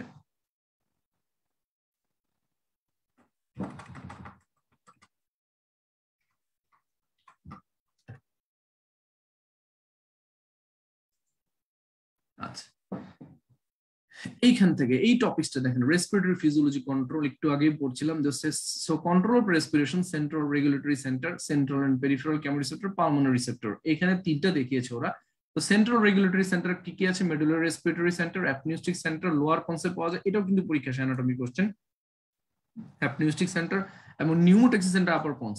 এটা যদি ছবি না দেখেন, এটা আপনাদের জ্ঞানঙ্গের ছবি না দেখলে কিন্তু কখনোই পারবেন না। আমি একটু যদি ছবিটা আপনাদের দেখানোর চেষ্টা করি, একটু দেখেন, এখানে ছবিটা দেখেন, রেসপিরেটরি সেন্টারের ছবিটা যদি খেয়াল করেন, রেসপিরেটরি সেন্টার,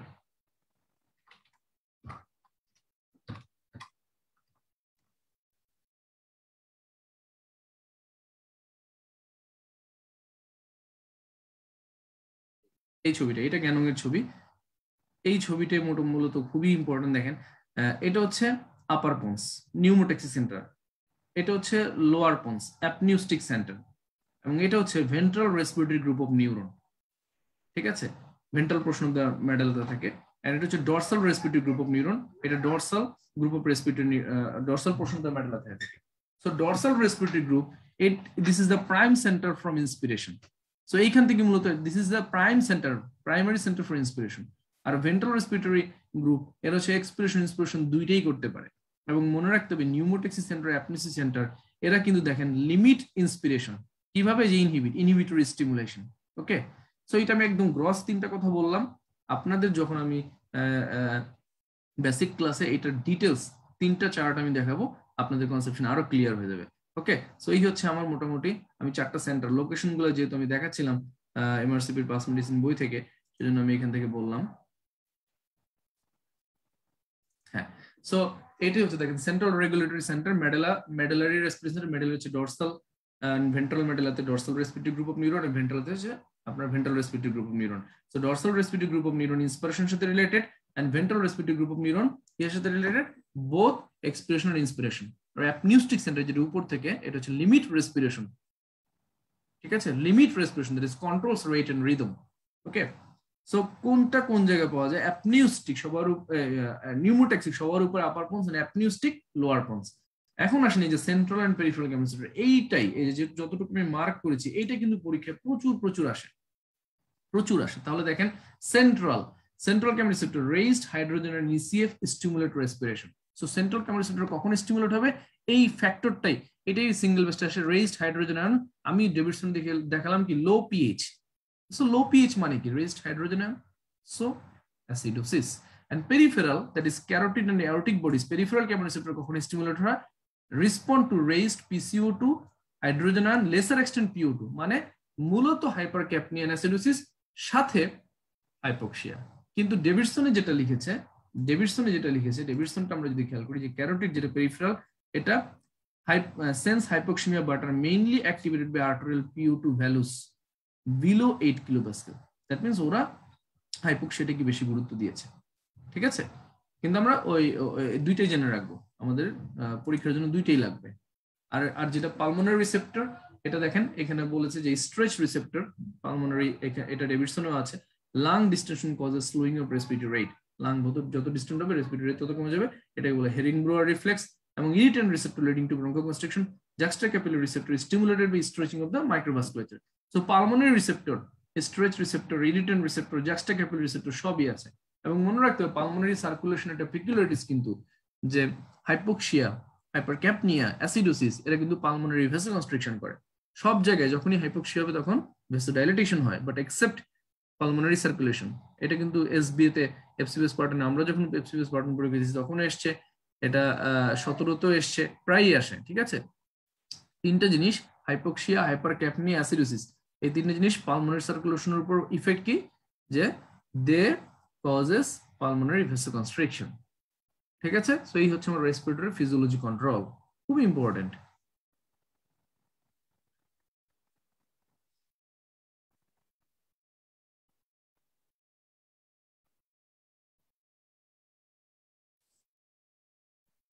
আচ্ছা, সো ভেন্টিলেশন পারফিউশন আমাদের এর দরকার নেই, অ্যাপেক্স বেসের পার্থক্য মোটামুটি এখানে আমি দেখালাম, ওইটুকু যতটুকু দেখেছি ওইটুকুই মূলত আপনাদের পরীক্ষার জন্য লাগবে।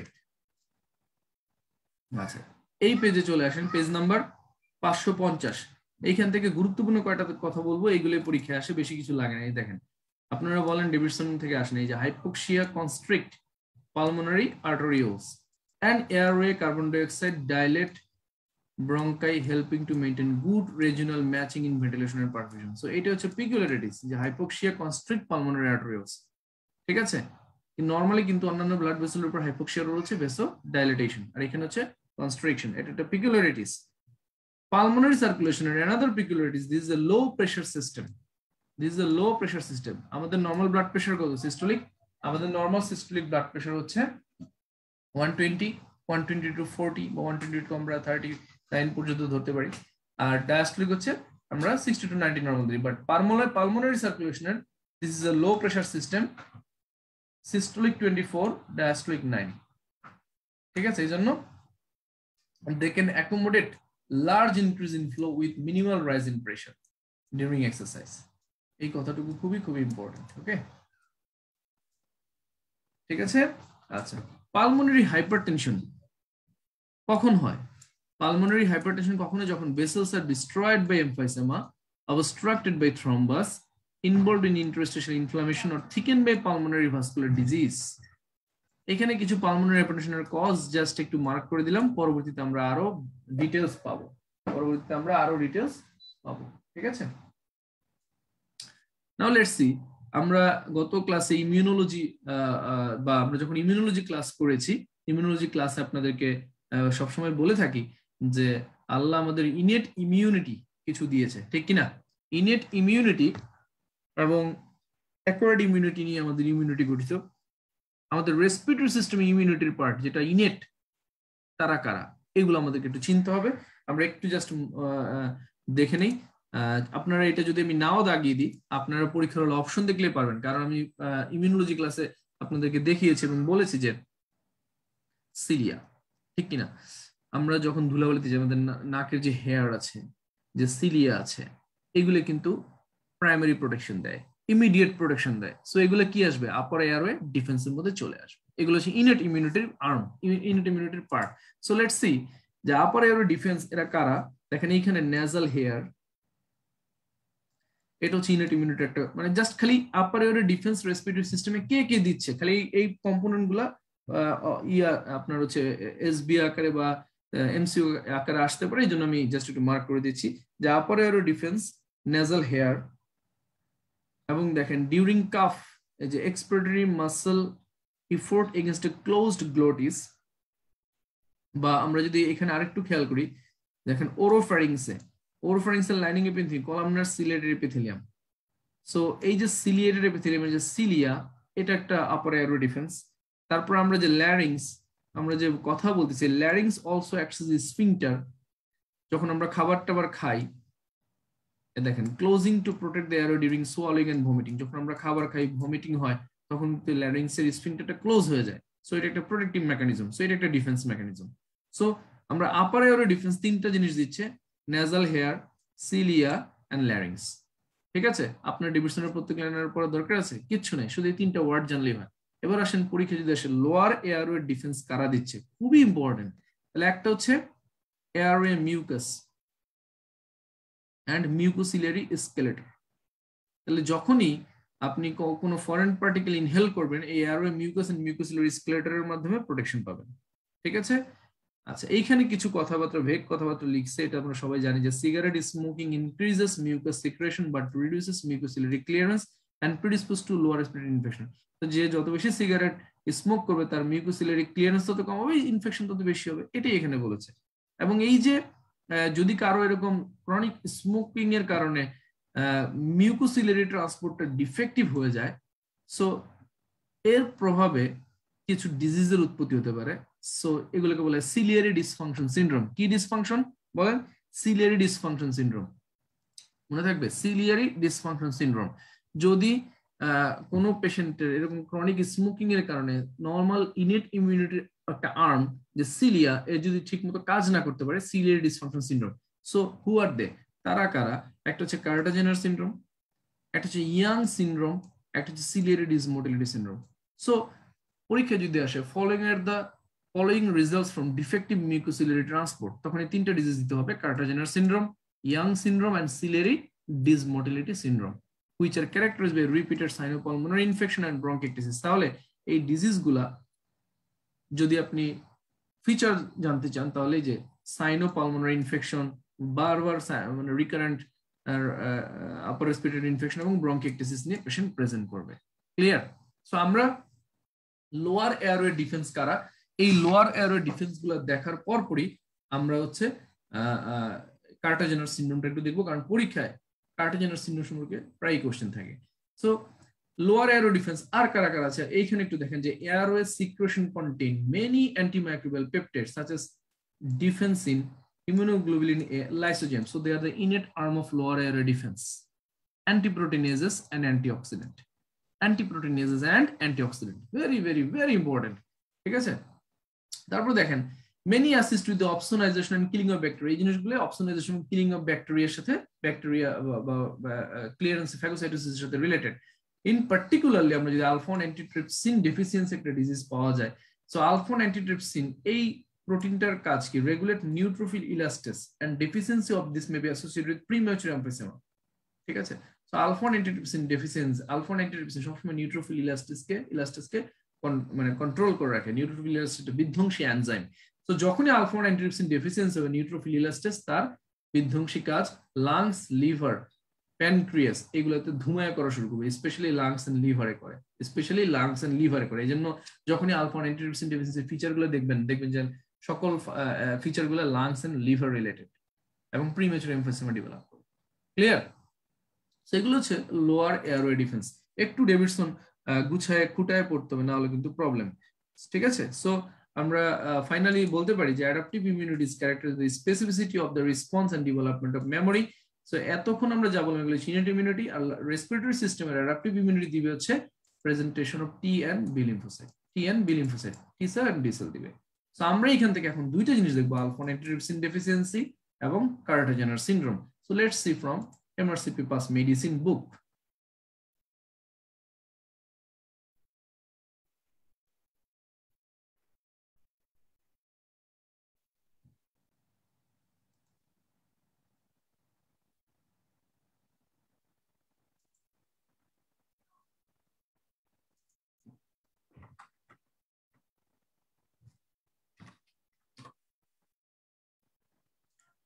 So this is Carter-Jenner syndrome. আমরা যেটা বলছিলাম যে একটু আগে বলছিলাম, একটু খেয়াল করেন যে Carter-Jenner syndrome also known as primary ciliary dyskinesia, যেটা 1933 সালে প্রথম ডিসক্রাইব করা হয় এবং frequently occurs in examination due to association with dextrocardia. তাহলে এই Carter-Jenner syndrome এর একটা ইম্পর্টেন্ট ফিচার হচ্ছে ডেক্সট্রোকার্ডিয়া। তাহলে ডেক্সট্রোকার্ডিয়া বুঝেন তো, নরমাল হার্ট যেই জায়গায় তার উল্টা সাইডে। সো আপনি কি নরমাল অ্যাপেক্স বিট যেখানে এখানে স্টোতে ধরলে হার্ট সাউন্ড পাবেন না, তাহলে কোয়াইট হার্ট সাউন্ড এবং স্মল ভলিউম কমপ্লেক্স পাবেন ল্যাটারাল লিডগুলাতে, যেহেতু হার্ট উল্টা। এই দুইটা ফাইন্ডিং কিন্তু পরীক্ষা প্রচুর আসে, quite heart sound, small volume complex in the lateral lead. ঠিক আছে, এই দুইটা ইন্ডিকেট করে যে পেশেন্ট মে হ্যাভ ডেক্সট্রোকার্ডিয়া এবং আন্ডারলাইং প্যাথোলজি Carter-Jenner syndrome হতে পারে। সো প্যাথোজেনেসিস কি Carter-Jenner syndrome? Dine-in arm defect results in immortal cilia. এটা আরো ভিতরের কথাবার্তা এমআরসিপি তে আসে। Dine-in arm defect results in immortal cilia. ফিচারগুলো যদি খেয়াল করেন দেখেন, ডেক্সট্রোকার্ডিয়ার কমপ্লিট সাইটাস ইনভার্সাস। আমরা জানি যে সাইটাস ইনভার্সাস মানে ভিসেরাগুলো উল্টা দিকে থাকে, এবং ব্রঙ্কিয়েকটেসিস, রিকারেন্স সাইনোসাইটিস, এই দুটো ডেভিশন আমরা পেয়েছি যে ব্রঙ্কিয়েকটেসিস এন্ড রিকারেন্স সাইনোসাইটিস সাথে যদি পেশেন্টের ডেক্সট্রোকার্ডিয়া এবং সাবফার্টিলিটি থাকে তাহলে Carter-Jenner syndrome বলবো আমরা। সো সাবফার্টিলিটির মধ্যে আমরা পাবো সেকেন্ডারি। কেন হয় subfertility? Secondary diminished sperm motility and defective ciliary action in the Fallopian tubes. তাহলে আপনি চিন্তা করেন গ্যামেট ফর্মেশন হওয়ার জন্য, স্পার্ম এবং ওভন একসাথে থাকার জন্য, স্পার্মকে তো আপনার এইগুলো ফার্টিলাইজেশন হয় কোথায়? এন্ডোমেট্রিয়ামে, ঠিক না? সো ওইখানে যদি ফ্যালোপিয়ান টিউবে তো সিলিয়া থাকে, ওইটা যদি আপনার পেশেন্টের যদি ফ্যালোপিয়ান টিউবের সিলিয়া যদি ঠিকমতো কাজ না করে, তাহলে ওভাম কি ওখানে যাবে না। So secondary to diminish sperm motility and defective ciliary action in the Fallopian tubes, এই কারণে সাবফার্টিলিটি ডেভেলপ করে। সো কোনো পেশেন্টের, তাহলে আমরা এইভাবে বলতে পারি dextrocardia plus ব্রঙ্কিয়েকটেসিস plus recurrence sinusitis plus subfertility equal to Carter-Jenner syndrome। Clear? So আমি আপনাদের সবাইকে এখন একটু কমেন্ট করতে বলবো, এই চারটা জিনিস যোগ দিয়ে ইকুয়াল টু লিখবেন Carter-Jenner syndrome। এরকম আজকে রেসপিরেটরি সিস্টেমে আমরা লভগ্রেন সিনড্রোম, হিফরুট সিনড্রোম, অনেকগুলো সিনড্রোম এভাবে পড়বো।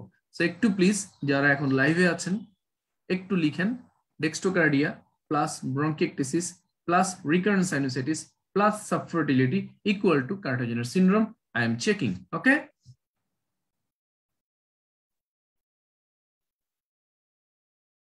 জাস্ট এ মিনিট, আমি চেক করি মোবাইলে কারা কারা লিখছেন।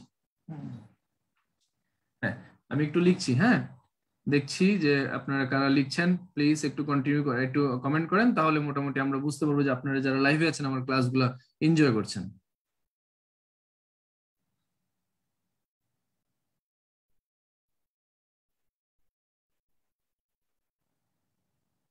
No comment yet, please comment. কখন আমরা Carter-Jenner syndrome বলবো? চারটা জিনিস বলেছি, প্লিজ কমেন্ট করেন।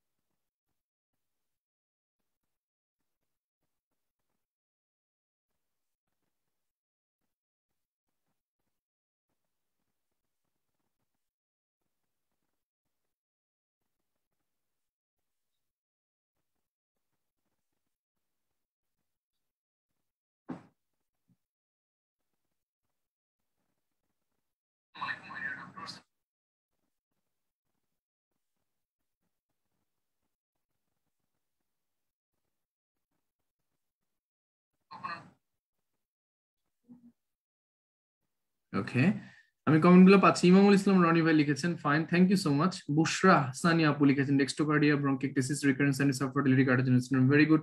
মুসাফির ফাহিম লিখেছেন dextrocardia recurrent sinusitis ব্রঙ্কিটিস সাপোর্টিক কার্ডিনোস। S M Hasan লিখেছেন, ফারজানা মৌটুসি আপু লিখেছেন, very good. Doctor MD Khorshed Alam লিখেছেন, দেওয়ান সাবরিন আপু লিখেছেন, আবু নিয়াজ এমডি শাহিনুর ভাই লিখেছেন, thank you so much.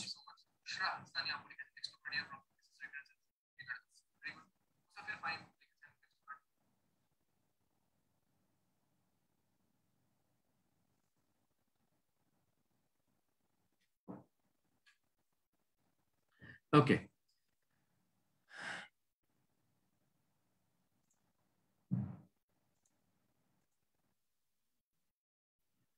Now let's see alpha-1 antitrypsin deficiency, another boom boom topic. Alpha-1 antitrypsin deficiency খুবই ইম্পর্টেন্ট, যেটা একটু আগে আমি বলছিলাম আপনাদের। alpha-1 antitrypsin deficiency, this is a common inherited condition এবং this is a autosomal recessive disorder. এখানে main pathophysiology কি? lack of protease inhibitor normally produced by the liver. So protease inhibitor lackings. So the role of alpha-1 antitrypsin is to protect. এই যে alpha-1 antitrypsin, এটা কিন্তু ডেভিডসনে লেখা ছিল যে এটার এটার কাজ কি? Protect sales from enzymes such as neutrophil ইলাস্টেস। So আমি আপনাদেরকে একটু আগেই বললাম যে নিউট্রোফিল ইলাস্টেস এটা একটা বিধ্বংসী এনজাইম। নিউট্রোফিল ইলাস্টেস কি এনজাইম? এটা একটা বিধ্বংসী এনজাইম। এই এনজাইমটা কিন্তু লিভার এবং লাংসে ক্ষতিগ্রস্ত করে। alpha-1 antitrypsin-এর কাজ হচ্ছে এই এনজাইমটা থেকে প্রোটেক্ট করা। বাট যখনই alpha-1 antitrypsin ডেফিসিয়েন্সি হয় তখন কিন্তু নিউট্রোফিল ইলাস্টেস মেইন রোল প্লে করে, সকল ফিচার ওই প্রডিউস করে। সো নিউট্রোফিল ইলাস্টেস যেখানে কালপ্রিট, পরীক্ষা যদি সিঙ্গেল বসে alpha-1 antitrypsin deficiency culprit K, not alpha-1 antitrypsin deficiency, rather neutrophil elastase. Okay, so it classically causes emphysema, chronic obstructive pulmonary disease in patients who are young and non-smokers. Genetics যদি আমরা খেয়াল করি, located on chromosome 14 and inherited autosomal recessive অথবা codominant fashion বলতে পারেন। codominant বলা হয়েছে a trusted source is split on which is more accurate description. So কোন জায়গায় codominant বলেছে, এটা নিয়ে আমাদের হেডেক দরকার নেই, দুইটি মনে রাখবো। এবং এটা প্রিভিয়াস MRCB ডায়েটও কিন্তু আসছে। এবং এখানে দেখেন যে alpha-1 antitrypsin এর কিছু অ্যালিলিক কনফিগারেশন দেয়া আছে, যে M for normal, M যদি থাকে normal, S for slow and Z for very slow। তাহলে যদি কোনো পেশেন্টের PI যে protease inhibitor double Z variety থাকে, তাহলে এটা ইন্ডিকেট করবে very slow disease. That means alpha-1 antitrypsin অনেক বেশি ডেফিসিয়েন্ট, মানে 90% deficient, 10% normal alpha-1 antitrypsin সিরামে present. So সবচেয়ে সিভিয়ার কন্ডিশন হচ্ছে হোমোজাইগাস PI ডাবল Z এবং PI double S, S for slow, PI double S যদি থাকে তাহলে 50% ডেফিসিয়েন্সি। তাও এখানে কিছু আছে, আর ওখানে তো আরো খারাপ।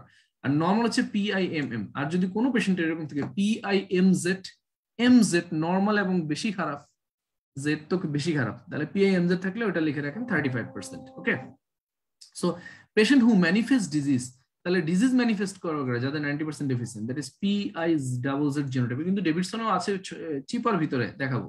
So patient who manifest disease usually have PI double Z genotype. এবং লাংসে তাহলে কি আমি বলেছি alpha-1 antitrypsin deficiency কয়টা অর্গান ক্ষতিগ্রস্ত হবে? দুইটা, লাংস এন্ড লিভার।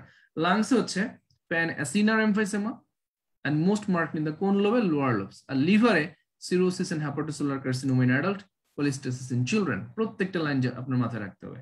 সো আপনি কিভাবে আইডেন্টিফাই করবেন এই ডিজিজটা? alpha-1 antitrypsin কনসেন্ট্রেশনটা দেখেন, কম পাবেন, এবং স্পাইরোমেট্রি করলে অবস্ট্রাকটিভ পিকচার পাবেন। So this is also obstructive lung disease. So manage করবেন কিভাবে?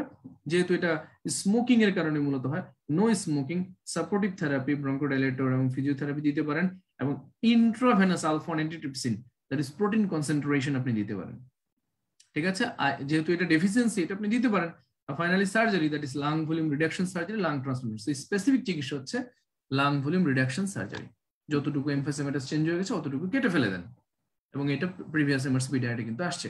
তো সার্জারি হচ্ছে lung volume reduction surgery and lung transplantation. ওকে, এই হচ্ছে alpha-1 antitrypsin deficiency surgery. Okay,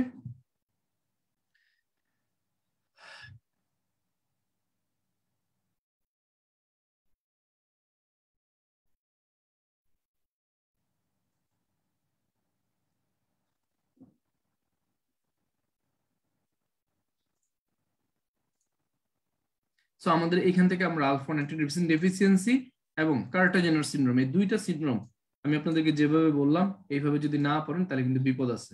okay, Now let's go to the investigation of respiratory disease. Very, very, very important investigation of respiratory disease. আমরা এই পেজে তেমন কিছুই নাই। আমরা এটা একটা নরমাল চেস্ট এক্স-রে ছবি, এটা একটু সবাই দেখবেন আপনাদের ডেভিডসন বুকসে। এখন আসেন যে কমন চেস্ট এক্স-রে অ্যাবনর্মালিটিস লিখে রাখেন, পার্ট 1 এ প্রায় এখান থেকে একটা কোশ্চেন আসে, এবং this is the must to C box. This is the must to C box. তাহলে একটা পেশেন্টের আপনি চেস্ট এক্স-রেতে কনসলিডেশন পেলেন, কি কি চিন্তা করবেন? This may be due to pneumonia, infection. This may be due to pulmonary infarction or inflammation, rarely bronchoalveolar cell carcinoma. তাহলে কনসলিডেশন পেলে চারটা জিনিস মাথায় রাখতে হবে: infection, infarction, inflammation, ব্রঙ্কোঅ্যালভিওলার cell carcinoma. একদম ঠান্ডা মাথায় পড়বেন। পেশেন্টের এক্সরেতে আপনি কোলাপস, আমরা প্রথম পেজের ছবি দেখে আসি, কোলাপস পেলেন, কেন হলো? কারণটা কি চিন্তা করবেন? মিউকাস প্লাগ হয়েছে কিনা, কোনো টিউমার কিনা, এবং লিম্ফ নোড দ্বারা কম্প্রেসড কিনা। ঠিক আছে, এই তিনটা আমাকে মাথায় রাখতে হবে। কয়েন শেপড সলিটারি নোডিউল পেলেন, অথবা সলিটারি নোডিউলটা আপনি পপকর্ন প্যাটার্ন, ঠিক আছে, তখন কি কি চিন্তা করবেন? একটু পরে একটা বক্স দেখবো। ঠিক আছে, পপকর্ন প্যাটার্ন হলে হ্যামাটোমা কেন, কয়েন শেপড হলে কেন নোডিউল, কেন ম্যালিগনেন্সি, এগুলো পরে আমরা আসবো, 560 নম্বর পেজে আছে। আচ্ছা, সলিটারি নোডিউল গেলে এগুলা। মাল্টিপল নোডিউল যদি পাওয়া যায় তাহলে সবার প্রথমে মিলিয়ারি টিবি অথবা ডাস্ট ইনহেলেশন। সাধারণত মাল্টিপল এরকম নোডিউল যারা সৌদি আরব কাজ করে, অনেক সিলিকা আপনার বালিতে কাজ করে, তাদের ক্ষেত্রে এরকম হতে পারে। মেটাস্ট্যাটিক ম্যালিগনেন্সির কারণ হতে পারে। মেটাস্ট্যাটিক ম্যালিগনেন্সি এটা আমি আপনাদেরকে একটু পর একটা ছবি দেখাবো, ঠিক আছে। এবং এমআরসিপি যারা 2021 সালের 24শে আগস্ট মানে 3 নম্বর ডায়েটটা দিয়েছে, তাদের কাছে জিজ্ঞেস করবেন মেটাস্ট্যাটিক ম্যালিগনেন্সি থেকে কয়টা কোশ্চেন আসছে? 2টা কোশ্চেন আসছে, ঠিক আছে। So healed ভ্যারিসেলার pneumonia, healed ভ্যারিসেলার pneumonia and rheumatoid disease, rheumatoid disease, ঠিক আছে। তাহলে হিল্ড ভ্যারিসেলার নিউমোনিয়া, rheumatoid disease। যাদের ছোটবেলায় চিকেন পক্স হয়, চিকেন পক্স আপনারা জানেন যে একবার হয়ে গেলে লাইফ লং ইমিউনিটি ডেভেলপ করে, অ্যাক্টিভ ইমিউনিটি ডেভেলপ করে।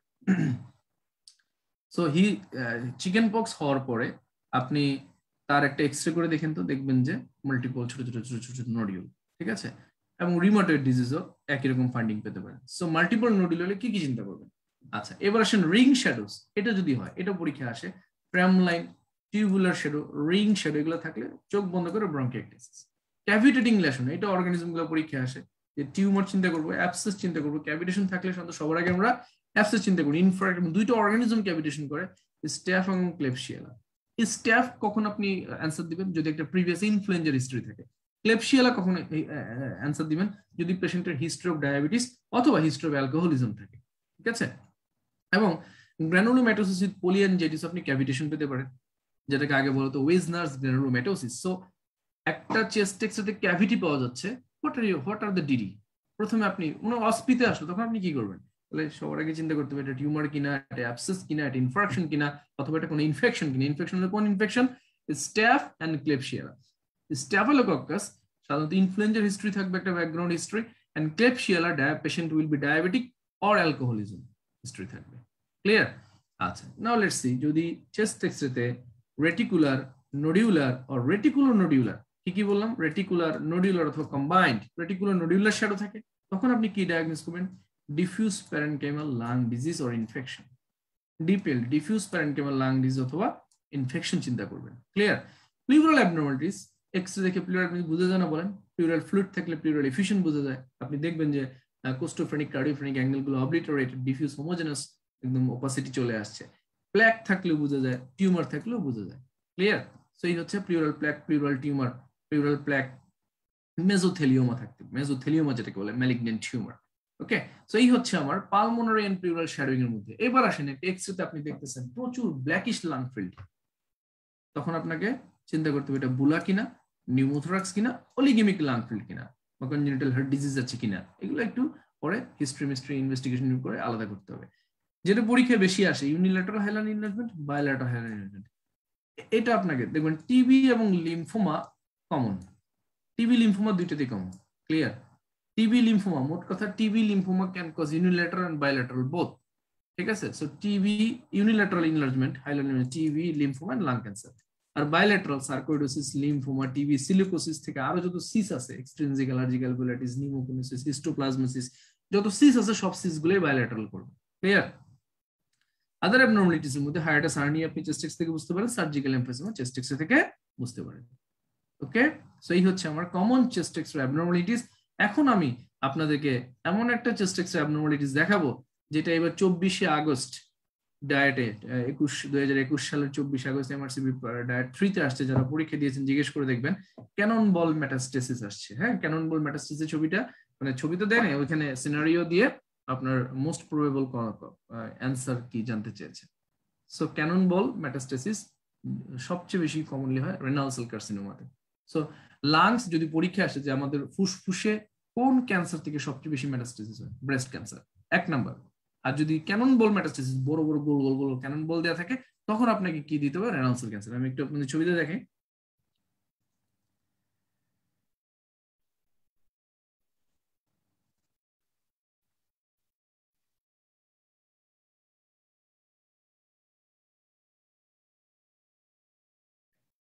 Chest X or lung metastasis. So lung metastasis is seen with a wide variety of cancers, including breast cancer সবচেয়ে বেশি। তাহলে ব্রেস্ট ক্যান্সার থেকে আপনার লাংসে মেটাস্টেসিস হতে পারে, কোলোরেক্টাল ক্যান্সার থেকে হতে পারে, রেনাল সেল ক্যান্সার থেকে হতে পারে, ব্লাডার ক্যান্সার থেকে হতে পারে, প্রোস্টেট ক্যান্সার থেকে হতে পারে। So lung metastasis is seen with a wide variety of cancer, including breast cancer, colorectal cancer, renal cell cancer, bladder cancer and prostate cancer. ঠিক আছে, তাহলে এই কয়েকটা ক্যান্সারের সবচেয়ে কমনলি লাং মেটাস্টেসিস হয়। আবার পরীক্ষায় কিন্তু এটাও আসে যে আমরা লাং কার্সিনোমায় পাবো যে লাং ক্যান্সার সবচেয়ে বেশি কমনলি কোথায় মেটাস্টেসিস হয়, ব্রেইনে 48%। কোথায় যায়? ব্রেইনে। আর লাংসে আসে সবচেয়ে বেশি কোথা থেকে? Breast cancer. So lung is secondary site, এখানে ব্রেস্ট হচ্ছে প্রাইমারি সাইট। ঠিক আছে, তাহলে দেখেন multiple round well defined lung secondaries are often referred to age cannon ball metastasis. This is যে মাল্টিপল রাউন্ড, দেখছেন multiple round well defined lung secondaries, এগুলো পুরোটাই সেকেন্ডারিজ। হ্যাঁ, মেটাস্টেসিস হয়ে কি অবস্থা, এটাকে বলে cannon ball metastasis. They R most commonly scene with renal cell cancer. First medicine যে পড়েন না, ফার্স্ট মেডিসিন এইবার ইনশাল্লাহ এমআরসিপি রেজাল্ট আর হয়তো 3 সপ্তাহ পরে দিয়ে দিবে। এমআরসিপি রেজাল্টের পরে শুধু পাস মেডিসিন আমার একটা ব্যাচ অলরেডি আছে, ওইখান থেকে 4 জন বা 5 জন পরীক্ষা দিয়েছে। ওদের রেজাল্টের পরে এমআরসিপি শুধু পাস মেডিসিন এই টপিকস গুলা, পাস মেডিসিনের টপিকস গুলা আবার নতুন ব্যাচ শুরু হবে। অনেকেই নক দিয়ে রেখেছেন, আমি বলছি যে রেজাল্ট পর্যন্ত ওয়েট করার জন্য। সো পাস মেডিসিনের কোনো বিকল্প নাই যারা এমআরসিপি পার্ট 1 এবং এফসিপিএস পার্ট 1 দিতেছেন, কোনো বিকল্প নাই, অনেক অনেক ইম্পর্টেন্ট। এবং আপনার হচ্ছে নরমালি আমাদের বাংলাদেশে তো সব 2 নম্বরই জায়গা। বাংলাদেশে যেই নীলক্ষেতে যে বুকস গুলো পাওয়া যায় পাস মেডিসিনের অনেক ব্যাকডেটেড, এবং অনেক তথ্য কম। ঠিক আছে, so they R most commonly scene with renal cell cancer but may also occur secondary to choriocarcinoma and prostate cancer. So প্রথমে renal cell cancer, তারপরে choriocarcinoma চিন্তা করব, তারপর prostate cancer চিন্তা করব, cannon ball metastasis. So calcification in lung metastasis is uncommon except in the case of chondrosarcoma and osteosarcoma. So lung metastasis দুইটা cancer calcified হয়ে যেতে পারে, এটাও পরীক্ষা আসে। একটা হচ্ছে chondrosarcoma, একটা হচ্ছে osteosarcoma। Clear? So this is দেখেন এখানে ওরা বলেই দিয়েছে, নিচেও বলে দিয়েছে যে চেস্ট এক্স এর showing cannon ball metastasis secondary to renal cell cancer. Multiple well-defined nodules are noted distributed in both lung field. So cannon ball metastasis সবার আগে চিন্তা করতে হবে কি? Lung renal cell carcinoma. আর যদি বলে পরীক্ষায় যে এই চেস্টে সবচেয়ে বেশি মেটাস্টেসিস হয় কোন ক্যান্সার, তখন আপনি বলবেন ব্রেস্ট ক্যান্সার সবার আগে।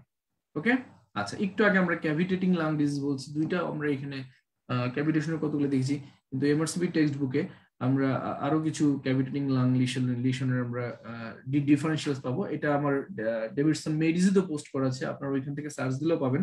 যে চেস্ট এক্স এর ক্যাভিটেটিং লাং লিশন আসলে আমরা সবার আগে কি চিন্তা করবো? অ্যাবসেস। কোন অর্গানিজম দিয়ে সবচেয়ে বেশি অ্যাবসেস হয়? হিস্টরি অরিয়াস, প্রিভিয়াস একটা ব্যাকগ্রাউন্ড আপনার হচ্ছে ইনফ্লুয়েঞ্জার হিস্ট্রি থাকবে। ক্লেপশিয়ালা একটা ডায়াবেটিস অথবা অ্যালকোহলিজম হিস্ট্রি থাকবে। সিউডোমোনাস এই অর্গানিজমটা ডেভিডসনের এখানে আপনারা নোট করে নেবেন সাথে। আচ্ছা, এটা গেল। আর ওরা এখানে লাং ক্যান্সার বা টিউমার বলছে, টিউমারের মধ্যে স্কোয়ামাস সেল লাং ক্যান্সার সবার আগে মাথায় রাখবেন, এবং টিউবারকুলোসিস। আপনি ডেভিডসন নোটিক করে গেলেন, অপশনে টিবিও ছিল। টিবি কিন্তু অনেক চেস্ট এক্সে অনেক ধরনের প্রেজেন্টেশন নিয়ে আসে। একটা প্রেজেন্টেশন হচ্ছে ক্যাভিটি রিং লাংগলেশন। সো টিবি এবং ওয়েসনার্স গ্রানুলোমাটোসিস, এটা ডেভিডসনেও আছে। পালমোনারি এম্বোলিজম, এইটা তো অনেকেই ফলস দিবেন যদি পরীক্ষা অপশন আছে যে পালমোনারি এম্বোলিজম কি ক্যাভিটি রিং করতে পারে? ইয়েস পারে। রিউমাটয়েড আর্থ্রাইটিস ডেভিডসনে আছে। বাট ফাঙ্গাল যে ডিজিজ গুলা, অ্যাসপারজিলোসিস, হিস্টোপ্লাজমোসিস, কক্সিডিওমাইকোসিস, এই তিনটা fungal disease chest এক্সেতে cavity ring লাংগলেশন নিয়ে আসতে পারে। Clear? So aspergillosis, histoplasmosis, coccidioidomycosis. Aspergillosis, histoplasmosis, coccidioidomycosis. These are the three fungal disease causing cavity ring lung lesion in chest X-ray. Okay. Acha.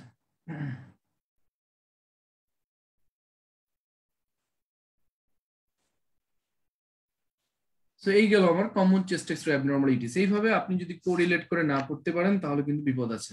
Now let's see computer tomography. এইখান থেকে প্রতি বছর একটা line দাগায়ে, মানে অনেকগুলো লাইন দাগায়ে দিই, পড়ে দিই, কিন্তু সবসময় বলি যে সিটি পালমোনারি এনজিওগ্রাম, এই একটা লাইনই এফসিপিএস পার্ট 1 পরীক্ষায় বারবার রিপিট হয় single বেস্টে। সিটিপিএ, city pulmonary angiogram has become the investigation of choice in the diagnosis of pulmonary thromboembolism. So city pulmonary angiogram বা CTPA, এটা হচ্ছে investigation of choice in the diagnosis of pulmonary thromboembolism. ঠিক আছে? তো pulmonary thromboembolism gold standard diagnosis test কোনটা? CTPA। আচ্ছা, এখন আসেন সিটি করে আমরা রেসপিরেটরি সিস্টেমের কোন কোন ডিজিজ আইডেন্টিফাই করতে পারি এইটুকু এখান থেকে জানতে হবে। একটা হচ্ছে pulmonary parenchyma, মেডিস্টিনাম, pleura and bony structures. আমি আরেকটা কথা আপনাদের সাথে শেয়ার করি, যারা এবার আমার ব্যাচ থেকে চান্স পেয়েছে, আপনারা দেখেছেন যে আল্লাহর অশেষ রহমতে 53 জন চান্স পেয়েছে। আরো অনেকেই এক্সাম বেঁচে ছিল, আরো অনেকেই হয়তো আমার কাছ থেকে কোনো না কোনো ভাবে হেল্প হয়েছে, তাদের সংখ্যাটা আমি ইনক্লুড করিনি। সো তাদের কাছে একটু শুনে দেখবেন, সবার পোস্টই তো আমার ওইখানে আছে, তাদেরকে মেসেঞ্জারে নক দিবেন, মেসেঞ্জারে নক দিয়ে জিজ্ঞেস করবেন জাস্ট তারা কি করেছিল। ইভেন আমার মেডিকেল কলেজের স্টুডেন্ট এবং ঢাকা মেডিকেল কলেজের যে ভাইয়ারা আমার কাছে ছিল, খুবই মেরিটোরিয়াস, তাদের সাথে প্রায় আমার কথা হইতো। সো তাদেরকে নক দিবেন। তারা কিন্তু এই যে আমি কম্পিউটার টোমোগ্রাফি যতটুকু পড়িয়ে দিয়েছি, এইটুক আমি বলেছি আপনি সব পড়তে পারেন, প্রত্যেক ওয়ার্ড পড়তে পারেন, I have no problem, but আমি যতটুকু মার্ক করে দিয়েছি এটুকু আপনাকে মনে রাখতে হবে। পরীক্ষার আগে আপনি সব ভুলে যাবেন, এটাই স্বাভাবিক, কিন্তু পরীক্ষার হলে আপনার মনে পড়বেই আপনি যদি পড়ে যান। ঠিক আছে? সো আমি যতটুকু দাগিয়ে দিয়েছি, কেউ যদি ব্লাইন্ডলি, আবারও বলছি, টোটাল ডেভিডসন যখন শেষ হবে আপনি দেখবেন যে সমুদ্র হয়ে গেছে। আমি যেভাবে ডিটেলস পড়াই, আমি জানি না অন্য কেউ কিভাবে পড়ে, এটা নিয়ে আমার তো হেডেক নাই, তো আমার বিশ্বাস এইভাবে যদি পড়তে পারেন আপনাকে কেউ ঠেকাতে পারবে না। যারা কথা শুনেছে তারা কিন্তু পেরেছে এবং তারা কিন্তু পারবে ইনশাআল্লাহ। ঠিক আছে? সো কম্পিউটার যতটুকু দাগে দিচ্ছি, যারা ডেভিডসন ভয় পান, কিচ্ছু করা দরকার নেই, আপনি অতটুকুই বলেন, এটাই তো শেষ করতে পারবেন না রে ভাই, আবার কেন চিপা চাপার ছোট ছোট আনইউজুয়াল কথাবার্তা পড়তে যান। ওকে, সো কম্পিউটার টোমোগ্রাফি এর মাধ্যমে সিটি দিয়ে আমরা কি কি ডিজিজ ডায়াগনোস করতে পারি? একটা হচ্ছে পালমোনারি প্যারেনকাইমা, মেডিস্টিনাল কোনো ডিজিজ, পালমোনারি প্যারেনকাইমাল কোনো ডিজিজ, প্লিউরাল কোনো ডিজিজ, বোনি স্ট্রাকচার, এগুলো আমরা আইডেন্টিফাই করতে পারি। ঠিক আছে? এছাড়াও যদি আপনি লাং ক্যান্সার সাসপেক্ট করেন সেটাও আপনি স্টেজিং করতে পারবেন। সো সাসপেক্টেড লাং ক্যান্সার হলে ডায়াগনোসিস, স্টেজিং দুইটাতে আপনাকে হেল্প করবে। প্লিউরাল থিকেনিং আছে কিনা এটাও আপনি বুঝতে পারবেন। ডিপিএলডি, ডিফিউজ পালমোনারি, মানে জাস্ট সিটি করে কি কি জিনিস একবার রিডিং পড়ে যাবেন, প্লিউরাল থিকেনিং, ব্রঙ্কিক ডিসএমফিসিমা, সবই মোটামুটি আইডেন্টিফাই করতে পারবেন। ঠিক আছে? আচ্ছা, তারপর দেখেন যে সিটি করে আপনি যদি কোনো পেশেন্টের city May assist cavitation or tuberculosis, fungal infection না আদার সাইন্স অফ ইনফেকশন যেমন হ্যালো বা এয়ার ক্রিসেন্ট সাইন, ঠিক আছে, অ্যাসপারজিলোসিসে পাওয়া যায়। সো এগুলো আপনি আইডেন্টিফাই করতে পারেন সিটি দিয়ে। কিন্তু একটা লাইন কিন্তু ভুল করা যাবে না যে সিটিপিএ, city pulmonary angiogram, the investigation of choice in diagnosing pulmonary thromboembolism. Okay, now let's go to the next page. PET CT বা positron emission tomography, PET scan. Okay, খুবই ইম্পর্টেন্ট পার্টনের জন্য, খুবই ইম্পর্টেন্ট এই ইনভেস্টিগেশন পোরশন, এই যে PET CT, bronchoscopy, এগুলো খুবই important পার্টনের জন্য। ওকে, সো PET CT করে আপনি কি কি আইডেন্টিফাই করতে পারেন বা কেন, এটা কি জিনিসটা কি?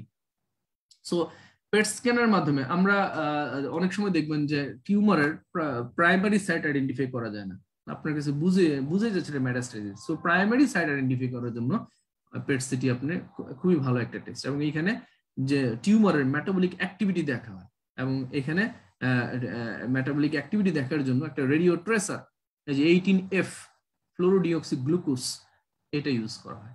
এইটা আপনার হচ্ছে টিউমার সেলের গ্লুকোজ মেটাবলিজমটা কোয়ান্টিফাই করতে পারে।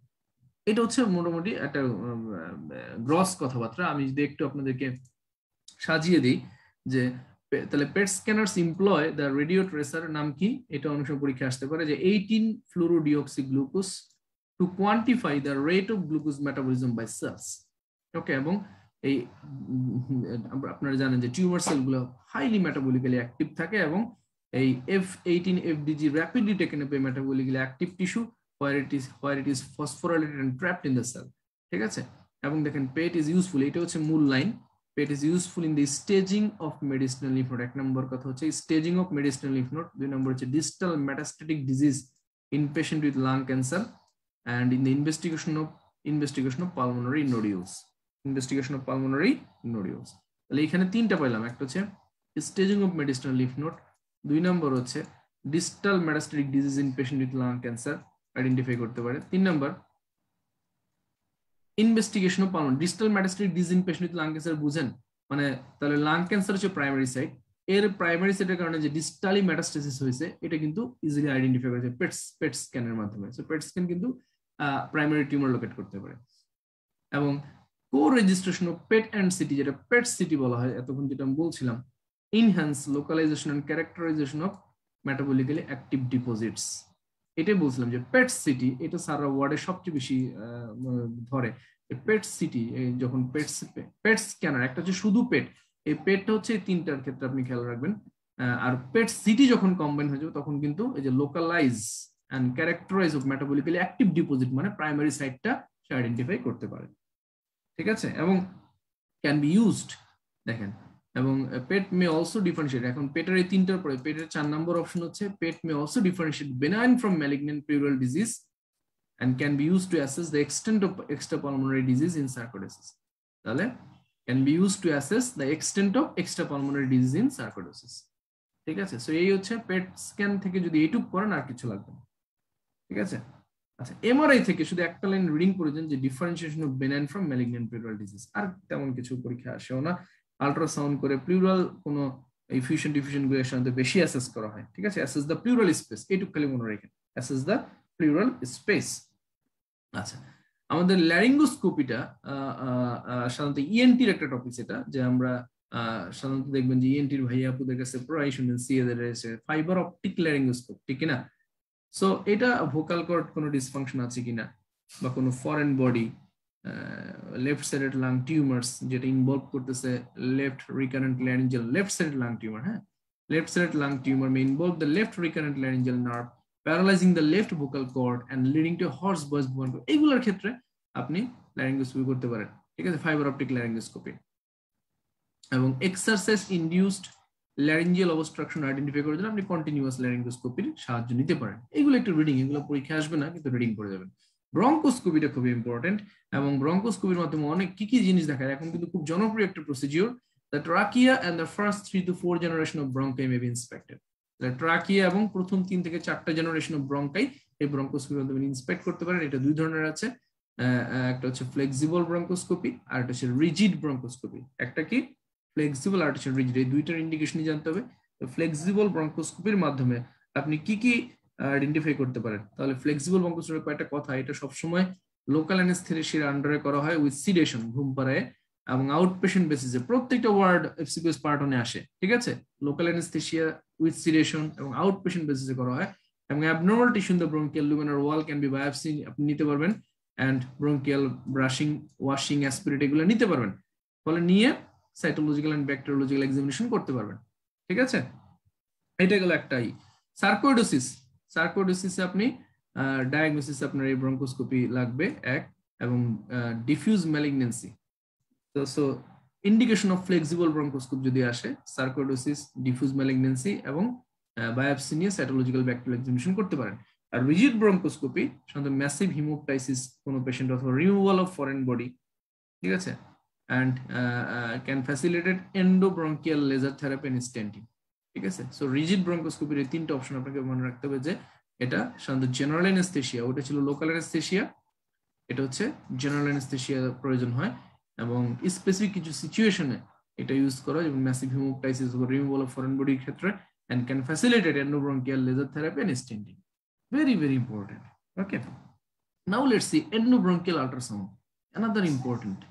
এটা কিন্তু MRCP তে প্রায় আসে endobronchial ultrasound. Allows directed needle aspiration from peribronchial nodes and used increasingly যে staging of lung cancer. এই একটা কথা staging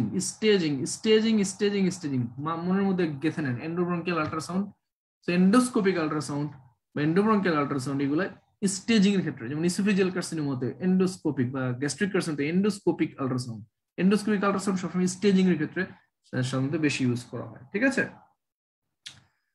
ইট মে অলসো আর কিসে mainly staging it may also useful in non malignant condition যেমন tuberculosis of the medicinal lymph node or সার্কয়েড ঠিক আছে so ওইগুলোর ক্ষেত্রে টিউবারকুলোসিস সার্কোইডোসিসও কিছুটা রোল আছে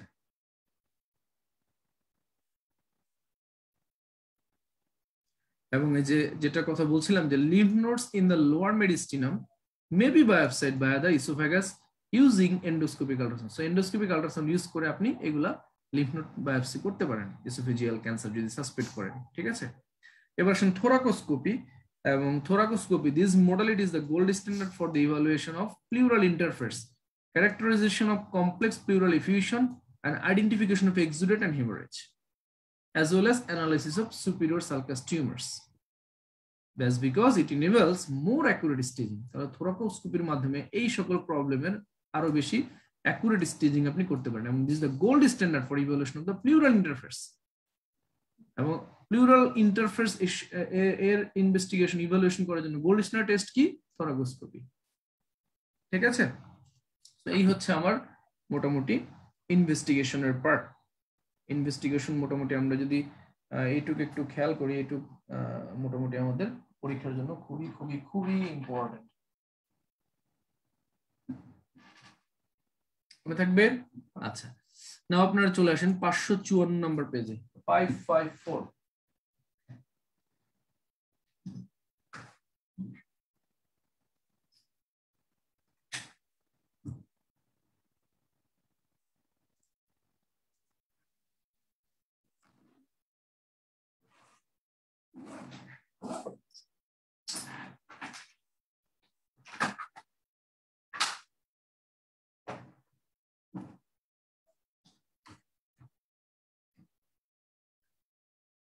ওকে 554 নাম্বার পেজে যদি আপনারা খেয়াল করেন এখানে দেখেন ইমিউনোলজিক্যাল এন্ড সেরোলজিক্যাল টেস্ট আচ্ছা এখানে তেমন কিছু পরীক্ষার জন্য আমাদের অতি ইম্পর্টেন্ট না আমরা এগুলা টিউবারকুলোসিস এর ডিটেইলস করব এখানে শুধু আমরা ডিসক্রিট কিছু তথ্য দেখে যাই যে লেজিওনাল infection may be diagnosed by detection of the urinary antigen মনে থাকবে লেজিওনাল ইনফেকশন কিভাবে ডায়াগনোস করা হয় ইউরিনারি অ্যান্টিজেন আমরা ইনফেকশাস ডিজিজে লেজিওনাল ইনফেকশন সাধারণত একটু ডিসকাস করি সো এখানে যদি আমরা এমআরসিপির বই থেকে একটু লেজিওনেলাটা দেখি একটু দেখেন লেজিওনাল ইনফেকশন তাহলে আপনাদের আরো ক্লিয়ার হয়ে যাবে না হাইপোনেট্রিমিয়া নিয়ে সাধারণত পেশেন্ট প্রেজেন্ট করে লেজিওনেলা নিউমোনিয়ার পেশেন্টগুলো অ্যাটিপিক্যাল নিউমোনিয়ার সাথে লেজিওনেলা এটা একটু খেয়াল করেন যে Legionella disease is caused by intracellular bacterium Legionella নিউমোফিলিয়া so this is atypical pneumonia ফিচারগুলো যদি আপনারা খেয়াল করেন এবং সবসময় মনে রাখবেন যে লেজিওনেলা কোল্ড ইনহ্যান্সমেন্ট লেঞ্জের বই একটা কথা আছে কোল্ড ইনহ্যান্সমেন্ট মানে এরা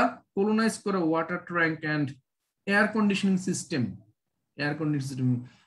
এবং ফরেন হলিডেতে সাধারণত অনেকেই ঘুরতে যায় ওইখানে হিউজ পরিমাণে এয়ার কন্ডিশনিং সিস্টেমের আওতায় অনেক কিছু ইউজ হয় ওই সকল জায়গায় গিয়ে এরকম কারো যদি কোনো পেশেন্টের dry calf relative bradycardia confusion flu like symptom develop করে এবং আপনি যদি ব্লাড টেস্ট করে দেখেন যে আরে হাইপোনেট্রিমিয়া আছে সাথে নিউমোনিয়ার প্রেজেন্টেশন তখন আপনি ইউরিনারি অ্যান্টিজেন করে ডায়াগনোস করতে পারবেন এবং পেশেন্ট অনেক সময় অ্যাকিউট কনফিউশনাল স্টেট নিয়ে আসতে পারে so লেজিওনাস disease is caused by intracellular bacterium লেজিওনাল নিউমোফিলিয়া and it typically colonizes water tank দেখেন এই ক্লুগুলো কিন্তু পরীক্ষার হলে থাকে ইট typically colonizes water tank and hence questions may hint air conditioning systems or foreign holidays এবং পারসন টু পারসন ট্রান্সমিশন সাথে দেখা যায় না এবং কোল্ড ইনহ্যান্সমেন্ট শব্দটা পাবেন ফিচারসের মধ্যে দেখেন flu like symptoms including fever dry calf relative bradycardia confusion লিম্ফোপেনিয়া hyponatraemia ডিরেন্সড liver function test and plural এফিউশন seen in around 30% of patient ঠিক আছে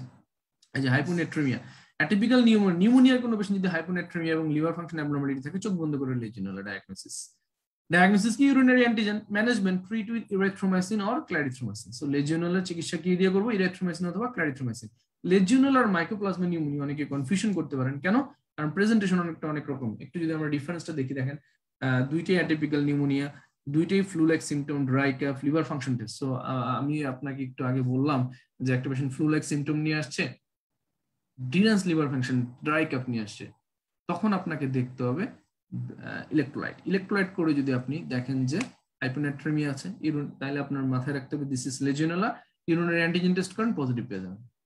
আর যদি আপনি এইগুলোর সাথে অ্যাটিপিক্যাল নিউমোনিয়ার সাথে dry calf, ডিউরেন্স liver function test, এইগুলোর সাথে পেশেন্টের যদি হিমোলাইটিক অ্যানিমিয়ার ফিচার পান, anaemia, thrombocytopenia, that is মাইক্রোএনজিওপ্যাথিক haemolytic অ্যানিমিয়ার যে ফিচারগুলো, পেরিফেরাল ব্লাড ফিল্মও আপনি যদি দেখেন হিমোলাইসিসের ফিচার্স, হিমোলাইসিসের যে সেলগুলো পাওয়া যায়, হ্যাপ্টোগ্লোবিন কমে যাবে, তাই না?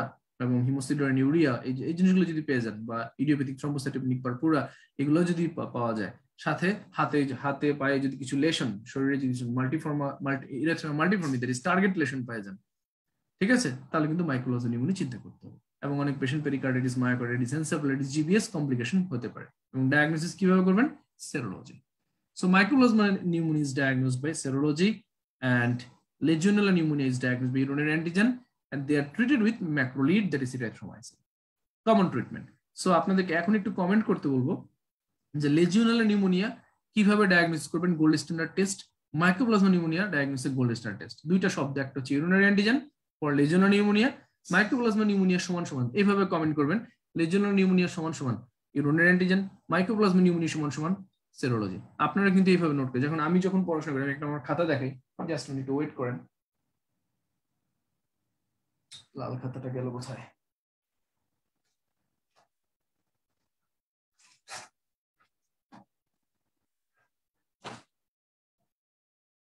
আচ্ছা, আমার নোট খাতাটা আমি হয়তো পরে খুঁজলে পাবো। আমার কিন্তু এইভাবেই, মানে ম্যাক্সিমাম ডিজিজ গুলো এইভাবে নোট করে ছোট ছোট করে লেখা, যাতে পরীক্ষার আগে যাতে আমার রিভিশন দিতে সুবিধা হয়, কেমন? সো প্লিজ একটু কমেন্ট করেন, Legionella pneumonia, urinary antigen, mycoplasma pneumonia diagnosed by serology. Okay. So দেখেন যে পেশেন্ট এরকম অ্যাটিপিক্যাল নিউমোনিয়া কনসলিডেশন নিয়ে আসতে পারে।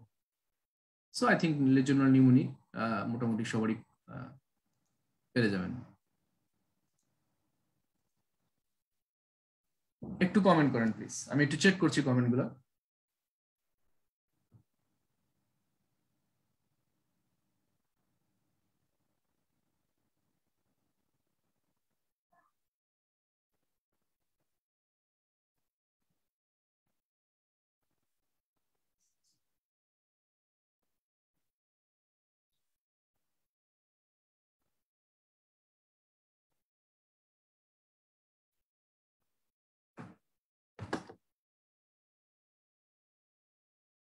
ওকে, রাকিবুল হাসান, ইমামুল ইসলাম রনি, সাফিয়া তারান্নুম আপু, ওনারা কমেন্ট করেছেন। নির্ঝর রয় চয়ন ভাইয়া লিখেছেন Legionella pneumonia equal to urinary antigen, mycoplasma equal to serology. Nusrat জান অর্কি আপু লিখেছেন, শিরিন রিমি লিখেছেন, ভেরি গুড। মুস্তফা জাহিদ রনি, বোরহানুদ্দিন, জান্নাতুল ত্রিশান, নূপুর বিশ্বাস, S M Hasan, very good, thank you so much. আপনারা লাইভে শুনছেন আমার কথাগুলো, আমার খুব ভালো লাগছে।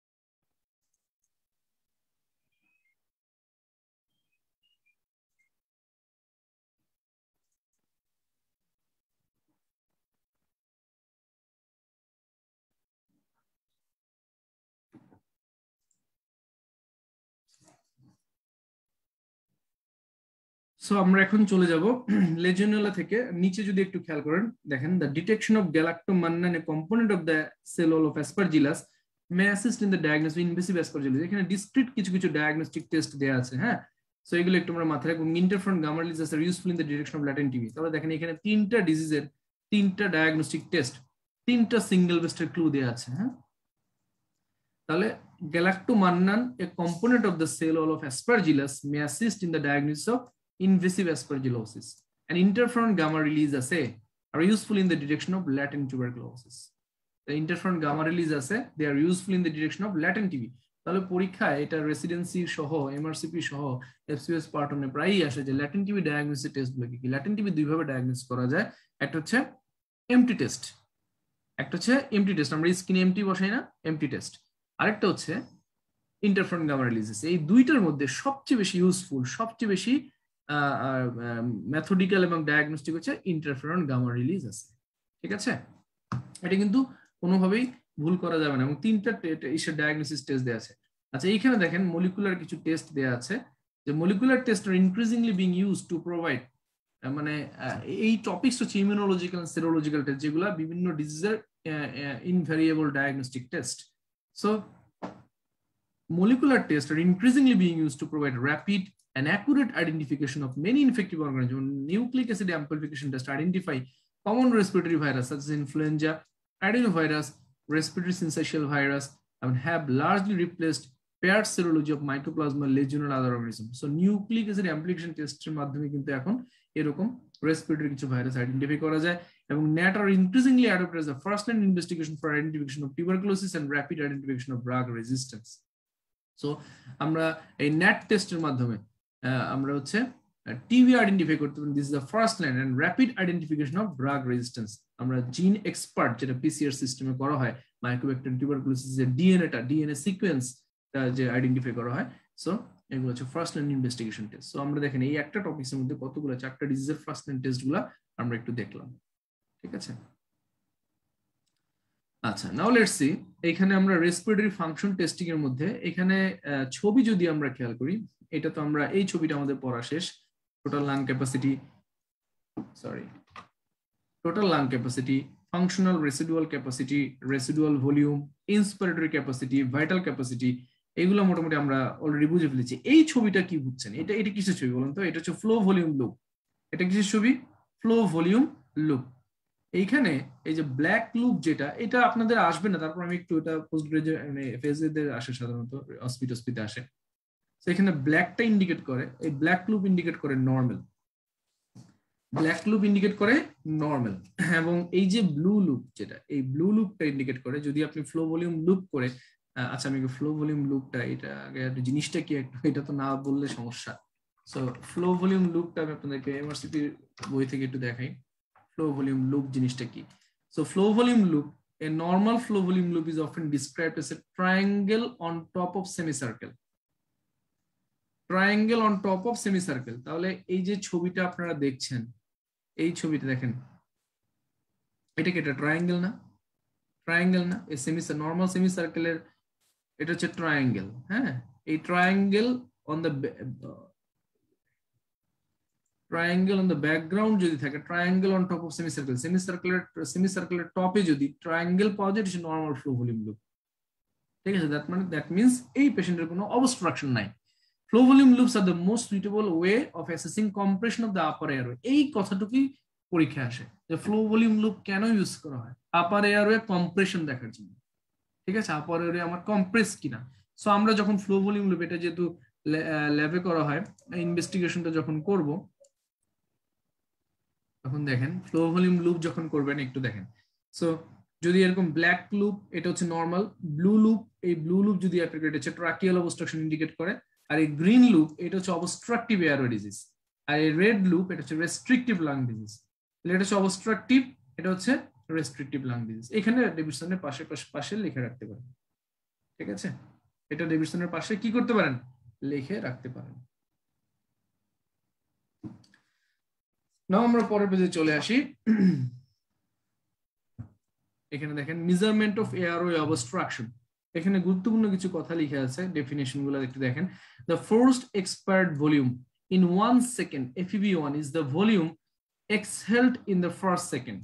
তাহলে forced expired volume in 1 second, that is FEV1, এটা হচ্ছে volume এক্সেলড in the first second, তাহলে ফার্স্ট সেকেন্ড আমরা যে ভলিউমটাকে এক্সেল করি এটা হচ্ছে FEV1 বলা হয়, and force vital capacity is the total volume exhaled. এই ডেফিনিশন দুটো আমাদেরকে মাথায় রাখতে হবে এবং মনে রাখতে হবে যে FEV1 is disproportionately reduced in airflow obstruction. Disproportionately, FEV1 disproportionately means a forced vital capacity চেয়ে বেশি কমবে obstructive air or lung disease by airflow obstruction, resulting in যার কারণে FEV1 FVC ratio less than 70% in obstructive lung disease. এটা হচ্ছে আমাদের মূল কথা। সো আমরা যদি পেশেন্টের এখানে আবার কিছু ডাটা দিয়েছে যে কোনো পেশেন্টের আপনারা খেয়াল করেন যে in this situation spirometry should be repeated following inhaled or short acting, যদি পেশেন্টের আপনি অবস্ট্রাকটিভ লাং ডিজিজ বুঝে ফেলতে পারেন এই FEV1 FVC রেশিও করে, তাহলে স্পাইরোমেট্রি ইউজ করা হবে। Spirometry should be repeated following inhaled short acting beta 2 agonist salbutamol দিয়ে, তখন আপনার রেসপন্সটা দেখতে হবে, যদি 12% এর বেশি অথবা 200 ml এর বেশি FEV1 অথবা ফোর্স ভাইটাল ক্যাপাসিটি বেড়ে যায় তাহলে ইন্ডিকেট করে সিগনিফিক্যান্ট রিভার্সিবল এয়ারওয়ে ডিজিজ, এবং a large improvement in FEV1 400 ml এর বেশি বাড়লে and variability in peak flow over the time are features of asthma. Clear? So 400 ml এর বেশি যদি ইমপ্রুভমেন্ট হয় পোস্ট ব্রঙ্কোডাইলেটর, আমরা অ্যাজমা ডায়াগনস্টিক টেস্টে দেখবো আবারও, তখন এটাকে বলা হয় reversible airway disease, that is most probably due to asthma. So আমরা এইখানে দেখেন যে disproportionate কথাটার কারণে obstructive and restrictive এই চারটা হচ্ছে $1 million বক্স, এই চারটা হচ্ছে $1 million বক্স, এই তিনটা হচ্ছে obstructive lung disease, asthma, chronic bronchitis, emphysema, এছাড়াও আপনার হচ্ছে obliterative bronchiolitis ও obstructive lung disease, আর pulmonary fibrosis সহ আপনার DPLD এর আরো যত ক্লাসিফিকেশন গুলো আছে সবগুলো হচ্ছে DPLD এর আন্ডারে, ঠিক আছে, রেস্ট্রিকটিভ লাং ডিজিজের আন্ডারে চলে যাবে। সো আমরা যদি এখানে এই পার্থক্যটা থেকে FCPS পার্ট 1 রেসিডেন্সি প্রতি বছর কোশ্চেন আসে এমন কোনো বছর নাই ইউজুয়ালি। সো বলা হয়েছে যে রিভার্সিবল বা এয়ারফ্লো অবস্ট্রাকশনে FEV1 ডিসপ্রপোর্শনেটলি রিডিউসড হয়। চিন্তা করেন, মানে FEV1 বেশি কমে রাদার দেন FVC, দুইটাই কমে কিন্তু FEV1 বেশি কমে, তাহলে উপরেরটা যদি বেশি কমে নিচেরটার চেয়ে, এই দুটো যখন রেশিও করবেন তাহলে উপরেরটা যদি বেশি কমে নিচেরটা চেয়ে তাহলে রেশিও কি হবে? কমে যাবে। সো এইটাই হচ্ছে অবস্ট্রাকটিভের cardinal findings, spirometry findings. Clear? আবার আপনি পালমোনারি ফাংশন টেস্টে কি হবে দেখেন, পালমোনারি ফাংশন টেস্টে যেহেতু এখানে লাং গুলা ফাইব্রোসিস হয়ে গেছে এই জন্য ক্যাপাসিটি, আমরা জানি ক্যাপাসিটি আমরা ক্যাপাসিটি পড়ে আসছি যে রেসিডুয়াল সাথে অ্যাসোসিয়েটেড, সো ক্যাপাসিটি কিন্তু অনেক কমে যাবে, সো ক্যাপাসিটি বেশি রিডিউস হবে রাদার দেন FEV1। সো নিচেরটা যদি বেশি কমে উপরেরটা আছে তাহলে রেশিও নরমাল অথবা ইনক্রিজ হতে পারে। সো এই একটা পার্থক্য দিয়ে এখানে কিন্তু দুইটা কমতেছে, কিন্তু কমতেছে বেশি কোনটা? ফোর্স ভাইটাল ক্যাপাসিটি বেশি কমতেছে, তাহলে আপনি ভাগ করলে নরমাল অথবা বেশি পাবেন কারণ উপরেরটা নিচেরটা বেশি কমতেছে। ক্লিয়ার? সো এই রেশিও দিয়েই মোটামুটি পার্থক্য করা যায় obstructive and restrictive lung disease. ঠিক আছে, তাহলে এইটা গেল আমার, বুঝে নিয়েন, কিন্তু যদি এগুলো না বুঝেন তাহলে কিন্তু বিপদ আছে। সো এই তিনটা দিয়ে মূলত অবস্ট্রাকটিভ রেস্ট্রিকটিভ বেশি পার্থক্য করা হয়। এছাড়াও আপনি চিন্তা করেন অবস্ট্রাকটিভ লাং ডিজিজে কি হবে, এয়ার এন্ট্রি হচ্ছে কিন্তু ঠিকমতো বাইরেতে পারতেছে না, তাহলে residual volume, total lung capacity এগুলো কি হবে? বেড়ে যাবে। লাং বলেন বেড়ে যাবে না বলেন? আচ্ছা, এখন হচ্ছে গ্যাস ট্রান্সফার গুলা, এটা আমরা পরে দেখাচ্ছি।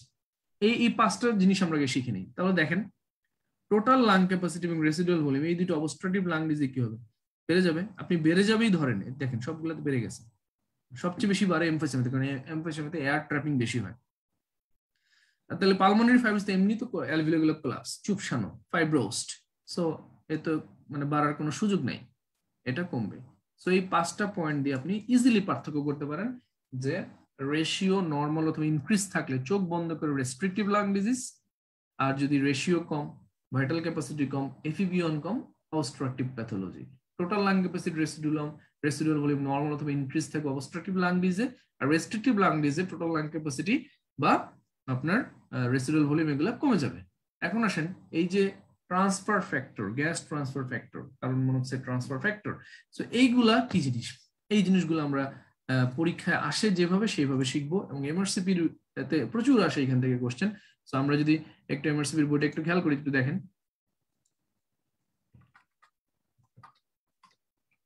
Transfer factor. So transfer factor গুলো যদি আমরা ক্লিক করি, so this is transfer factor. একটু দেখেন দ্য ট্রান্সফার ফ্যাক্টর কাকে বলা হয়, describes the rate at which a gas will diffuse from অ্যালভিউল into the blood. তাহলে যেই রেটে অ্যালভিউলাস থেকে ব্লাডে গ্যাস ট্রান্সফার হয় সেটাকে বলে transfer factor. So carbon monoxide is used to test the rate of, এই যে যেই রেটে ডিফিউশন হচ্ছে এই ডিফিউশনটা মেজার করার জন্য, টেস্ট করার জন্য কার্বন মনোক্সাইড ব্যবহার করা হয়। এই জন্যই আপনার হচ্ছে total lung carbon monoxide transfer factor এবং ট্রান্সফার কোএফিশিয়েন্ট কেসিও দিয়ে লেবেল করা হয়। So results may be given as the total gas transfer, that is টিএলসিও, অথবা corrected for lung volume, that is transfer coefficient Casio. ওকে, কিন্তু পরীক্ষায় definition I think now clear. এখন পরীক্ষায় আসে কি রেজ টিএলসিও মানে কার্বন মনোক্সাইড ট্রান্সফার ফ্যাক্টর, বা যেই রেটে অ্যালভিউলাস থেকে ব্লাডে গ্যাস বেশি ডিফিউজ হচ্ছে এই রেটটা, এই রেশিও, এই যে যেই রেটে বেশি হচ্ছে এই এটা কোন জায়গায় বেশি, মানে কোন কোন কজে বেশি। So what are the cause of raise টিএলসিও, what are the cause of lower টিএলসিও, very important. So আমি সাধারণত লোয়ার টিএলসিটা মনে রাখি যে লোয়ারে সবগুলো পালমোনারি কন্ডিশন চিন্তা করবেন এক্সেপ্ট পালমোনারি হেমোরেজ। সো তাহলে কি কি pulmonary condition, pulmonary fibrosis, pulmonary pneumonia, pulmonary embolism, pulmonary oedema, pulmonary emphysema, দুইটা মনে রাখতে হবে অ্যানিমিয়া, লো কার্ডিয়াক আউটপুট। এগুলাতে যেহেতু লোয়ার টিএলসিও, তাহলে সিও দিয়ে তো কার্বন মনোক্সাইড এবং কার্ডিয়াক আউটপুটও বলা যায়, সো লোয়ার, এই জন্য লোয়ার কার্ডিয়াক আউটপুট। আর যেহেতু লোয়ার, লো হিমোগ্লোবিন মানে অ্যানিমিয়া, ক্লিয়ার। আর যেহেতু এখানে রেজ টিএলসিও এইগুলো বাদে, পালমোনারি কন্ডিশন গুলো বাদে, আর যে এক্সেপশন একটা বলছি পালমোনারি হিমোরেজ, বাকিগুলো চিন্তা করেন asthma, pulmonary haemorrhage, left to right cardiac shunt, এখানে ছিল লো হিমোগ্লোবিন, এখানে হাই হিমোগ্লোবিন, যেহেতু রেজড হিমোগ্লোবিন পলিসাইথেমিয়া, তাহলে রেজড মানে বেশি, এই জন্য hyperkinetic state, exercise, mail gender. তো this are the cause of raise TLC and cause of lower TLC. সবাই একটা স্ক্রিনশট নিয়ে নেন, খুব ইম্পর্টেন্ট টপিক। এবং কেসিও, এটাও খুব ইম্পর্টেন্ট। তাহলে দেখেন Casio also tends to increase with age, Casio বয়স বাড়ার সাথে সাথে বাড়তে পারে। So Casio also tends to increase with age, তাহলে বয়স বাড়ার সাথে এই যে গ্যাস ট্রান্সফার কোএফিশিয়েন্ট, যেটা corrected lung volume transfer factor indicate করে, so KCO also tends to increase. There's some condition that may cause increased KCO with a normal or reduced TLCO. তাহলে KCO বেশি অথবা reduced TLCO এরকম combination কজগুলো কি কি? So যেখানে KCO coefficient বেশি কিন্তু TLCO কম, তাহলে নিউমোনেক্টমি or লোবেক্টমি, স্কোলিসিস or kyphosis, neuromuscular weakness এবং অ্যানকাইলোজিং স্পন্ডিলাইটিস, মানে type 2 respiratory failure, type 2 chronic respiratory ফেলিউরের কজগুলো এখানে মূলত হাইলাইট করা হয়েছে। ক্লিয়ার? সো কিছু কন্ডিশন আছে যেগুলোতে কেসিও অনেক বেশি বাট নরমাল অর রিডিউসড টিএলসিও, এই কজগুলো আমাদেরকে মাথায় রাখতে হবে। নিউমোনেক্টমি or লোবেক্টমি, স্কোলিসিস or kyphosis, neuromuscular weakness, ankylosing of costovertebral joint, that is ankylosing spondylitis, very important. Okay, now let's go to the so আমাদের মোটামুটি এইখানে আমরা টিএলসি এবং কেসিও যদি দেখি আমরা, তাহলে দেখেন টিএলসিও তাহলে পালমোনারি ফাইব্রোসিস কি হবে বলেন, পালমোনারি কন্ডিশনে কমে যাবে, একটু আগেই বললাম টিএলসিও কেসিও পালমোনারি কন্ডিশন। আর এই এমফাইসেমা, পালমোনারি এমফাইসেমা একটু আগে কিন্তু দেখাইছি, ভুল করা যাবে না কিন্তু, ভুলে যাওয়া যাবে না। হ্যাঁ, একটু আগে যে দেখেন পালমোনারি এমফাইসেমা, এই যে emphysema, এমফাইসেমাতে cause of lower টিএলসিও। Okay, so এমফাইসেমাতে কি হবে, টিএলসিও এলসিও কমে যাবে। আর বাকি যেটা অ্যাজমা, ক্রনিক ব্রঙ্কাইটিস, অ্যাজমাতে ওরা বেশি ছিল, ওরা নরমাল অথবা বেশি থাকবে, রেজ টিএলসিও। ক্লিয়ার? সো আমার মনে হয় এই পার্থক্যটা ক্লিয়ার এবং ট্রান্সফার ফ্যাক্টরও ক্লিয়ার। আচ্ছা, now let's see arterial blood gases and oximetry, very very important, arterial blood gases and oximetry.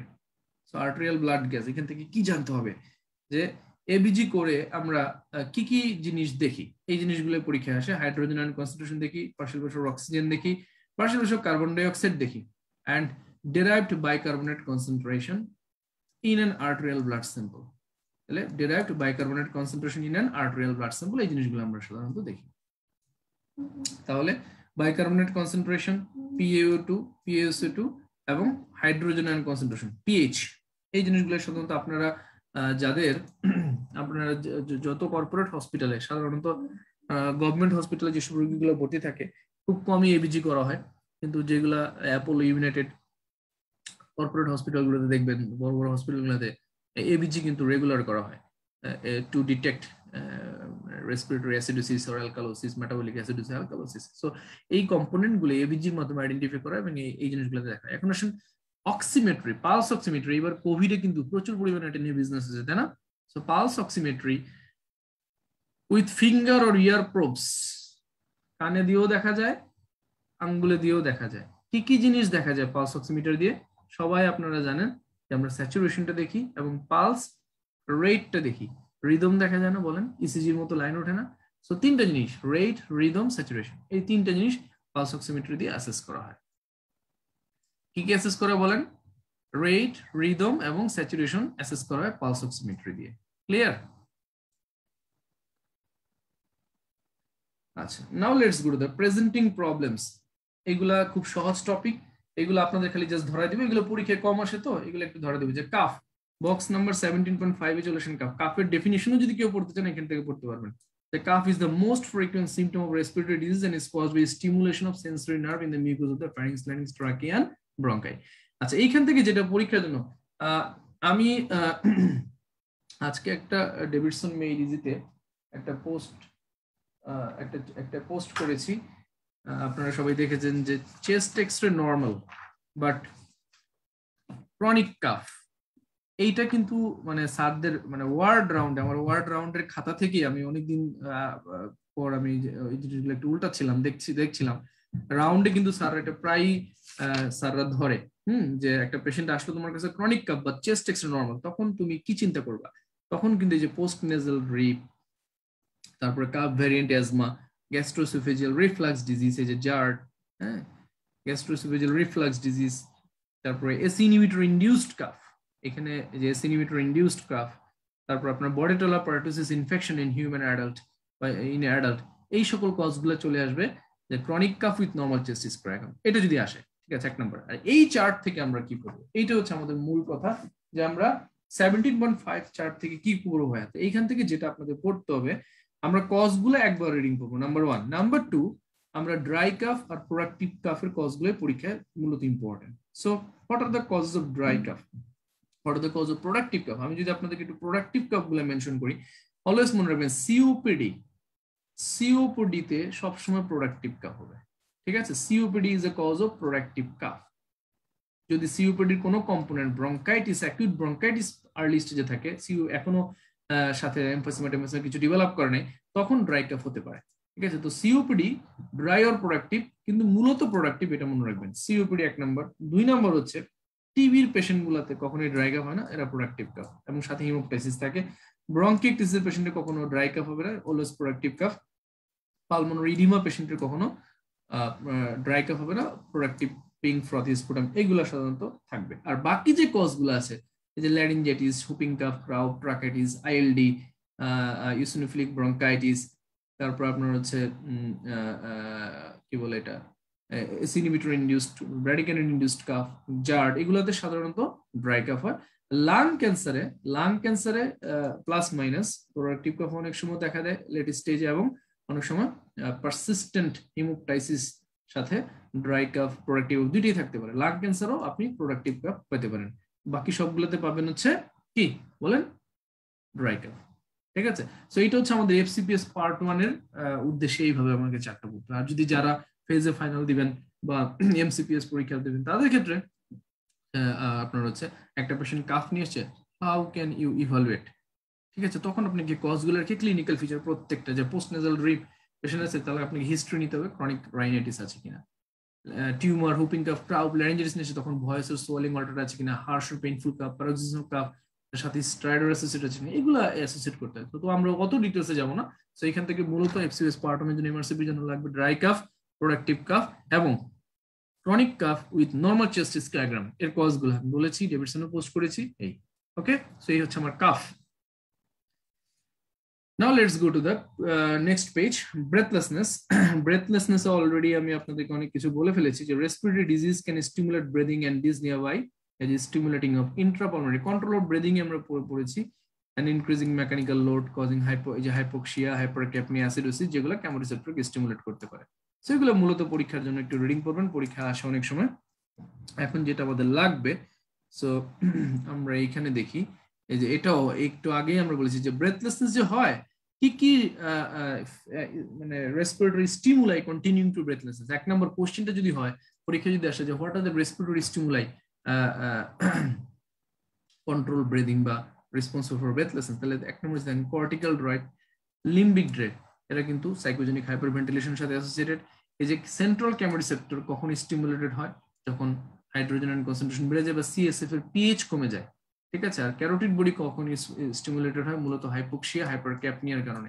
এই ক্যারোটিড বডিকে স্টিমুলেট করে কোন কোন স্টিমুলাই বা কোন কোন ফ্যাক্টর, যেমন interstitial disease, deflation, pneumothorax close, এগুলো সবই কিন্তু ভেন্টিলেশন পারফিউশন মিসম্যাচ বা হাইপোক্সিমিয়া করে carotid বডিকে, that is peripheral কেমোরিসেপ্টরকে trigger করে আপনার মেডুলারি রেসপিরেটরি যে সেন্টার আছে ভেন্ট্রাল এন্ড ডরসাল মেডুলায় আপনার ব্রেথলেসনেস করে স্টিমুলেট করে। ক্লিয়ার? সো এই জিনিসগুলো একটু দেখতে হবে। আর সেন্ট্রাল কেমোরিসেপ্টর স্টিমুলেট হয় হুইচ ট্রিগারিং ফ্যাক্টর, এই যে airway obstruction, asthma, emphysema, increase mechanical load, এগুলোর মাধ্যমে এই যে partial pressure of carbon dioxide বেড়ে অ্যাসিডোসিস হয়ে টাইপ 2 রেসপিরেটরি ফেলিউর হয়ে সিএসএফ এর পিএইচ কমে গিয়ে, মূলত বারবার বলতেছি central chemoreceptor is associated with increase hydrogen ion concentration R decrease pH.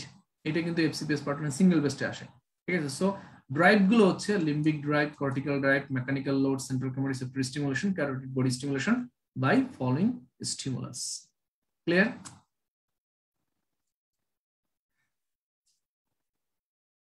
Now let's go to the next page, cause of breathlessness.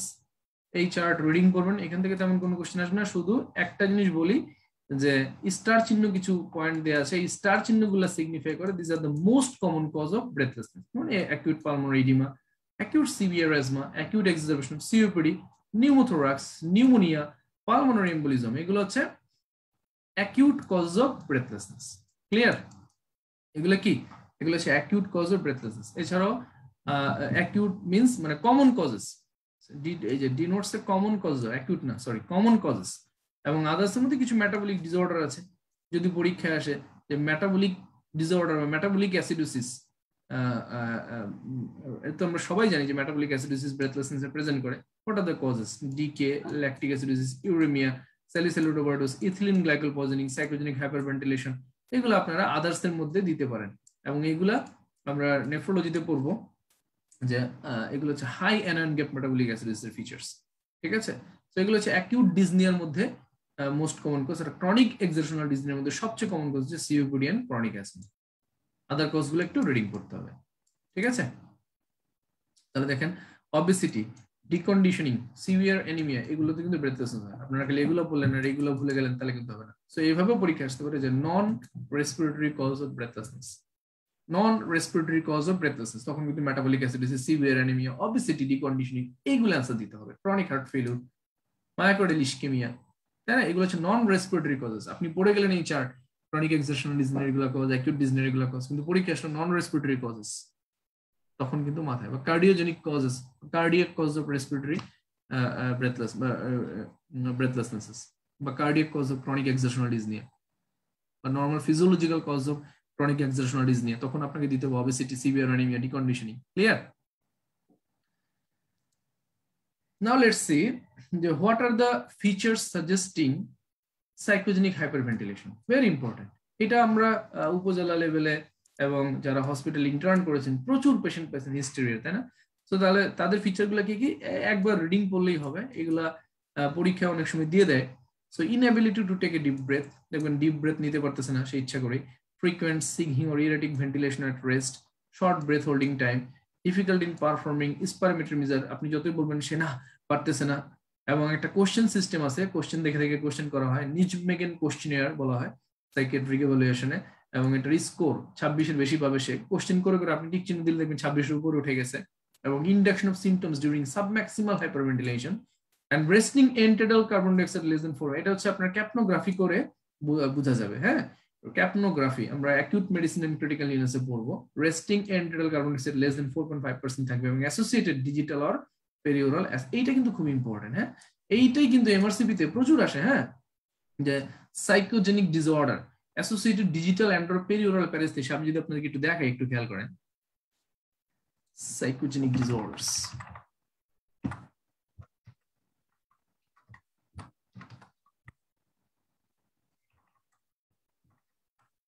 conversion disorders.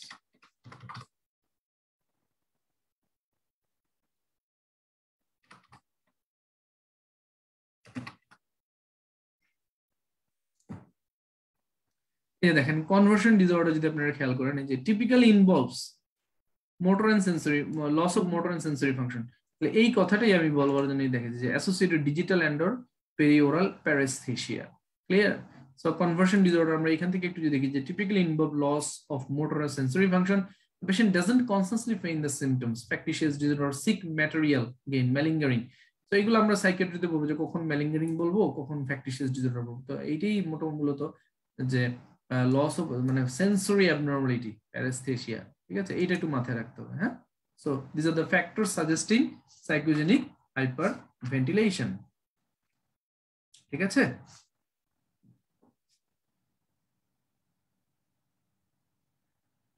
Now let's go to the next page. এগুলো হচ্ছে ছোটখাটো মানে মামুলি topics. Finger clubbing আপনারা ছোটবেলা থেকে পড়ে আসতেছেন, এগুলো নতুন করে পড়ানোর কিছু নাই। ফিঙ্গার ক্লাবিং এর ডেফিনেশন সবাই জানেন যে painless swelling of the soft tissue of the terminal ফ্যালাংস causing increase longitudinal lateral convexity of the নেক। এটা মোটামুটি সবাই জানেন। একটা জিনিস আমি বলবো যে সবাই আমরা যত কেস দেখেছি ওয়ার্ডে, সবই তো আমরা দেখেছি কি বাইল্যাটারাল ক্লাবিং। ইউনিল্যাটারাল ক্লাবিং কেউ দেখেছেন কিনা? ক্লাবিং কিন্তু সাধারণত সিমেট্রিক্যালি এবং কমনলি ইনভলভস দ্য টোজ, হাতে থাকলে পায়েও থাকে। এরকম পেশেন্ট যার হাতে ক্লাবিং তার পায়েও কালো এবং সিমেট্রিক্যাল বাইল্যাটারাল থাকে। বাট ইউনিল্যাটারাল ক্লাবিং হতে পারে কোন কোন কন্ডিশনে, এটা অনেক সময় পরীক্ষায় আপনাদেরকে টেস্ট করতে পারে। যে normally we everyone know clubbing usually affect the fingers symmetrically and commonly also involve the toes. But unilateral clubbing, if caused by a proximal vascular condition, যেমন arteriovenous fistula for dialysis, যে পেশেন্টের dialysis করা হয় তা দেখবেন যে vascular অ্যাবনর্মালিটির কারণে arteriovenous fistula কারণে ডায়ালাইসিস আপনার হচ্ছে এই proximal vascular কন্ডিশনের কারণে ইউনিল্যাটারাল ক্লাবিং ডেভেলপ করে। এবং it is sometimes congenital, but in over 90% of patients it indicates a serious underlying disorders. অনেক সময় congenital হতে পারে। ওকে,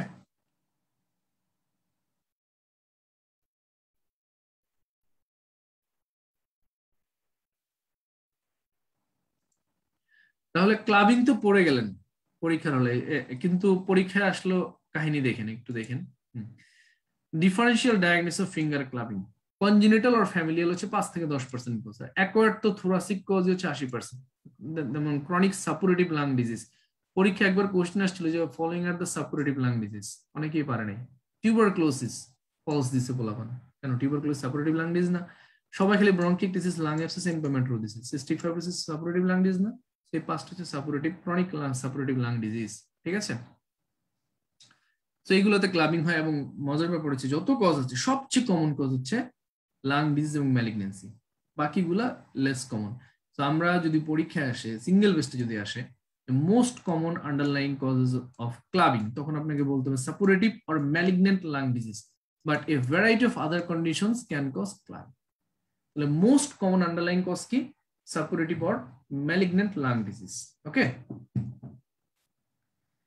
তাহলে এছাড়াও পরীক্ষা এইভাবে কোশ্চেন আসতে পারে যে following are the cardiovascular cause of clubbing, তখন আপনাকে বলতে হবে congenital cyanotic heart disease, infective এন্ডোকার্ডিটিস হতে পারে, and arteriovenous shunt and aneurysm, যেটা ইউনিল্যাটারাল ক্লাবিং হয়।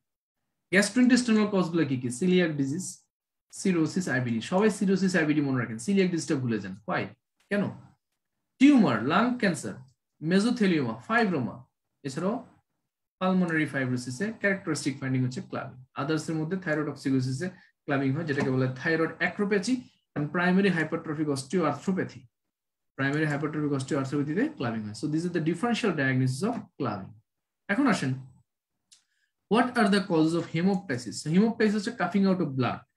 সো হেমোপটাইসিসের কজগুলা পরীক্ষায় কিভাবে আসতে পারে এটা আমাদেরকে মাথায় রাখতে হবে। ম্যানেজমেন্টের 3টা লাইন আমি আপনাদেরকে জাস্ট 3টা ওয়ার্ড বলবো, এই ওয়ার্ডগুলো একটু মনে রাখতে হবে।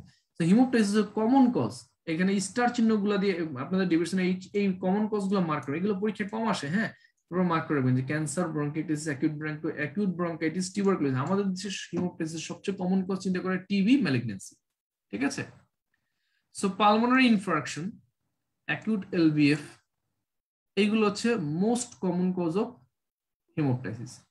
আপনারা যেটা করবেন, যেগুলো হিমোপ্টাসিস কজ পারেন সেগুলো তো পারেনি, যেগুলো পারেন না, যেগুলো মনে থাকে না, ওইগুলো একটু আন্ডারলাইন করে রাখবেন। যেমন পরীক্ষা যদি পলিআর্টারাইটিস নোডোসা দেয়া আসে, আপনি যদি না পারেন এটা কিন্তু দুঃখজনক, কারণ বক্সের জিনিস না পড়লে কিন্তু অবস্থা খারাপ। ইডিওপ্যাথিক পালমোনারি হিমোসিডারোসিস, অ্যাটিপিক্যাল নামগুলো মনে রাখতে হবে পাস করতে হলে, ঠিক আছে? তার মানে ব্রঙ্কিয়াল ডিজিজের মধ্যে এই তিনটা সবাই আপনারা জানেন, ব্রঙ্কিয়াল অ্যাডিনোমা ফরেন বডি, এটাও পারবেন। প্যারেনকেমাল ডিজিজের মধ্যে যে অ্যাক্টিনোমাইকোসিস, মাইসেটোমা, এরা যে হিমোপ্টাইসিস করে, এটাও মাথায় রাখতে হবে। কার্ডিওভাস্কুলার ডিজিজের মধ্যে অ্যাওরটিক অ্যানিউরিজম আছে। ব্লাড ডিসঅর্ডারের মধ্যে লিউকেমিয়া, হিমোফাইলিয়া, অ্যান্টিকোয়াগুলেন্ট, ঠিক আছে? এগুলো একটু আগে বলেছি আপনাদের। So clubbing, hemoptysis, coughing up of blood, irrespective of the amount, is an alarming symptom and patient nearly always seek medical advice. Always seek medical advice. আমরা একটা এখন এখানে একটা সিঙ্গেল বেস্টের লাইন পড়বো যে pneumococcal pneumonia often causes rusty sputum and can cause frank hemoptysis. তাহলে জং পড়া sputum, rusty means জং পড়া স্পুটাম, যদি কারো স্পুটামে হিমোপ্টাইসিস পান, যদি আমরা টিনের জং পড়ার মতো কালার হয়, তখন এটাকে আপনাকে অ্যান্সার দিতে হবে নিউমোকক্কাল নিউমোনিয়া। ক্লিয়ার? তাহলে এইখান থেকে মোটামুটি এগুলো হচ্ছে মানে লেস ইম্পর্টেন্ট টপিকস এর মধ্যে কিভাবে কোশ্চেন আসতে পারে সেটা আমি আপনাদের সাথে একটু জাস্ট শেয়ার করলাম, ঠিক আছে? আচ্ছা, এখন ম্যানেজমেন্ট আমি কেন বলবো, ম্যানেজমেন্টটা একটু ইম্পর্টেন্ট।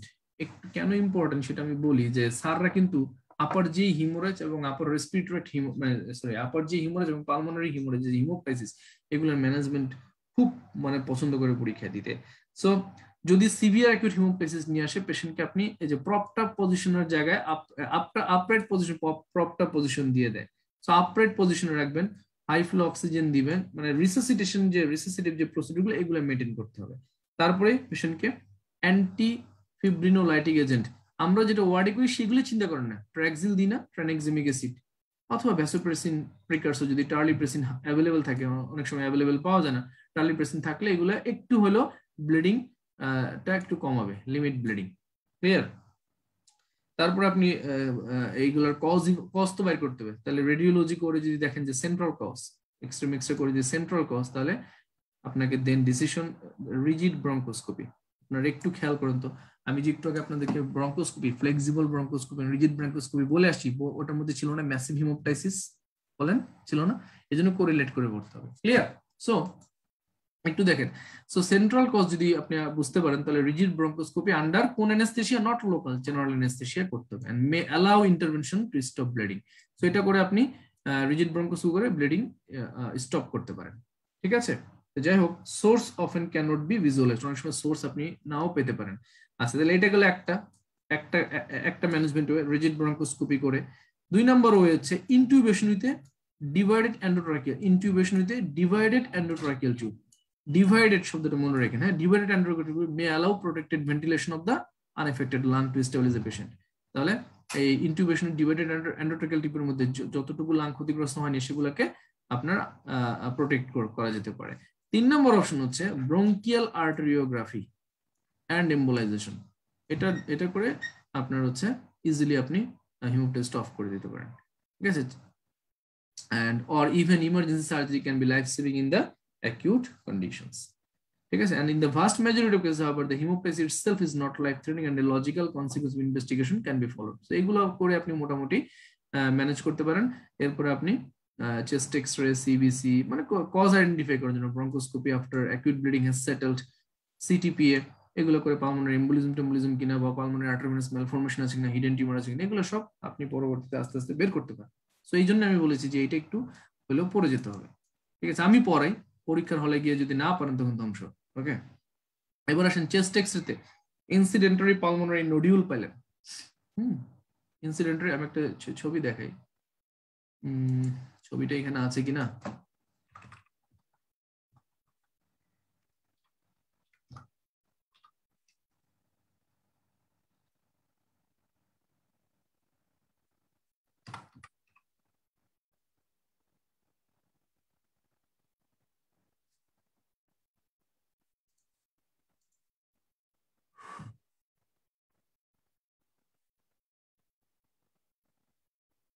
না, এখানে ছবিটা নাই।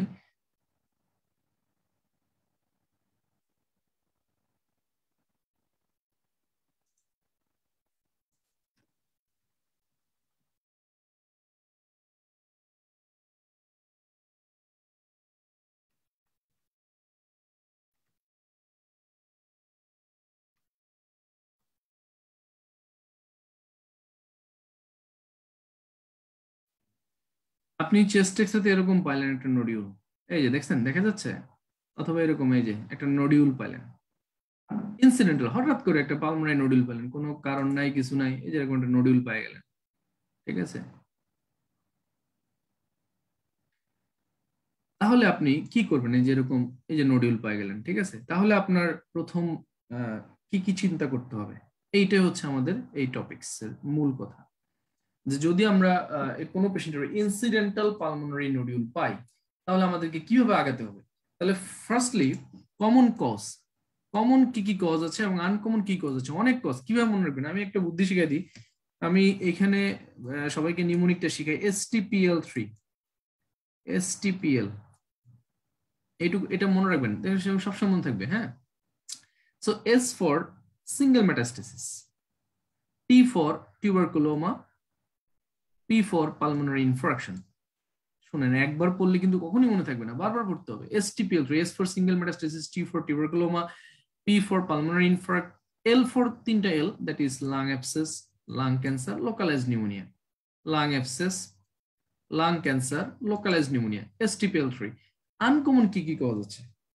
দুইটা tumour, benign tumour and pseudo tumour, fluid collection efficiency. তাহলে টিউমার কটা গেল? দুইটা। ওকে, এবার আসেন, দুইটা টিউমার গেল, দুইটা সিস্ট, একটা হচ্ছে ব্রঙ্কোজেনিক সিস্ট, দুইটা সিস্ট, একটা হচ্ছে ব্রঙ্কোজেনিক সিস্ট, আরেকটা হচ্ছে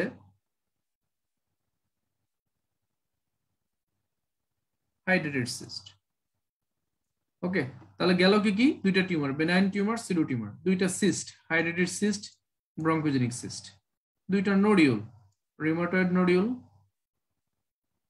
কি কি নোডিউল বললাম? দুইটা nodule, rheumatoid nodule and Aspergillus nodule. ওকে, দুইটা nodule, rheumatoid nodule, Aspergillus nodule. আমি একটু আস্তে আস্তে বলতেছি যাতে মনে থাকে। Benign tumour, সিডো tumour, hydrated cyst, bronchogenic cyst, rheumatoid nodules. আমি যেটা করি আমার খাতায়, মানে আমার এখানে, আমি যখন ডেভিডসন পড়তাম, এটার পাশে আমি আমার মতো করে সাজায় লিখে রাখছি যে দুইটা টিউমার, দুইটা আগে লিখছি, বেনাইন টিউমার, সিডো টিউমার, সিস দুইটা তারপরে লিখছি, মানে সাজা যাতে মনে থাকে। হাইড্রেটেড সিস্ট, আপনারা এই জিনিসটা করবেন, ঠিক আছে? যে দুইটা সিস্ট, ব্রঙ্কোজেনিক সিস্ট এবং হাইড্রেটেড সিস্ট, দুইটা নোডিউল, রিউমাটয়েড নোডিউল এবং Aspergillus nodule.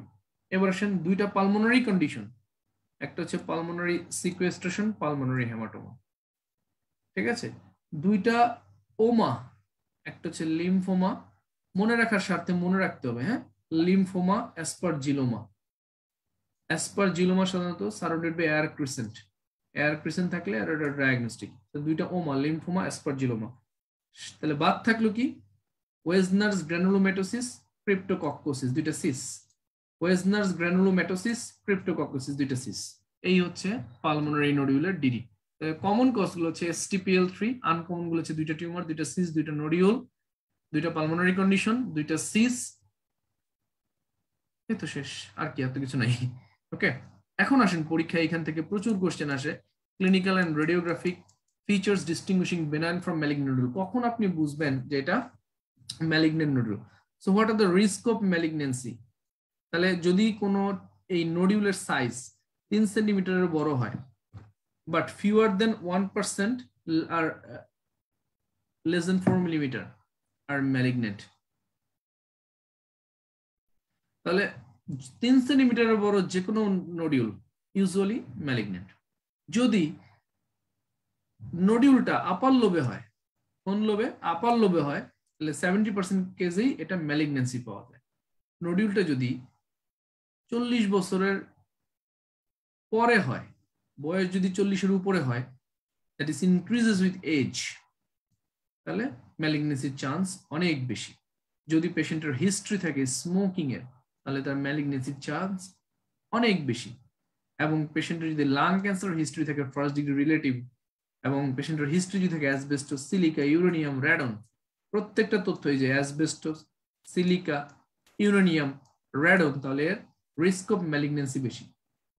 So this are the lung cancer risk factor, asbestosis, pulmonary nodule, এটার ম্যালিগন্যান্সি কখন আমরা চিন্তা করব? এটা হচ্ছে সিলিকা, ইউরেনিয়াম, র্যাডন। ক্লিয়ার? আচ্ছা, এখন আসেন,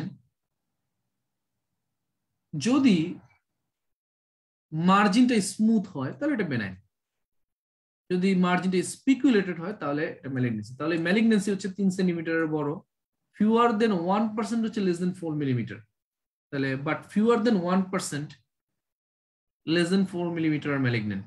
তাহলে লেস দেন 4 মিলিমিটার ম্যালিগনেন্ট হতে পারে, সেটা হচ্ছে খুবই নেগলিজিবল অ্যামাউন্ট।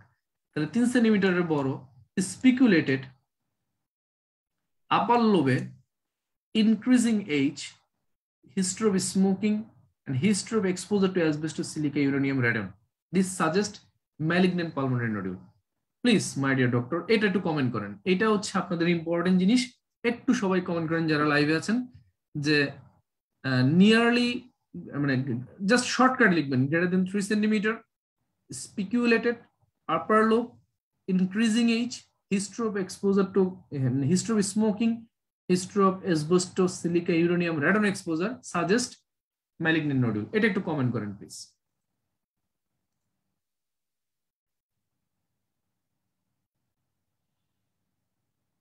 ওকে, কমেন্ট করেন, আমি একটু আপনাদের কমেন্টগুলো একটু মিলিয়ে দেখি।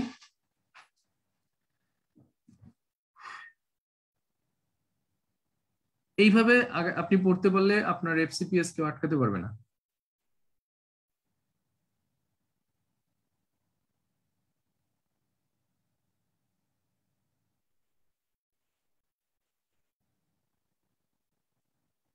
নট ইয়েট, এখনো কোনো কমেন্ট নাই কেন? আমি একটু পরে ব্রেক দিব, ডোন্ট ওয়ারি, আপনারা খাওয়া দাওয়া করবেন, এই করবেন, তারপর আমাদের সেকেন্ড লেকচার শুরু হবে। রেসপিরেটরি সিস্টেম 2টা লেকচার, আমরা আরে আর 2টা টপিকস পরেই আমরা ব্রেক দিব, ঠিক আছে? একটু কমেন্ট করেন না ভাই, শুধু পড়লে হবে না তো, একটু সাথে সাথে থাকতে হবে। আচ্ছা, মুস্তফা জাহিদ রনি কমেন্ট করেছে, ভাইয়া নিয়ারলি অল মোর দেন 3 স্পিকুলেটেড আপার লোব ইনক্রিজিং এজ অ্যাবভ 40। আরো ছিল তো, আরো ছিল না যে এই ইনক্রিজিং উইথ এজ এবং history of smoking, history of asbestos, silica, uranium, রাডন, আরো ছিল তো।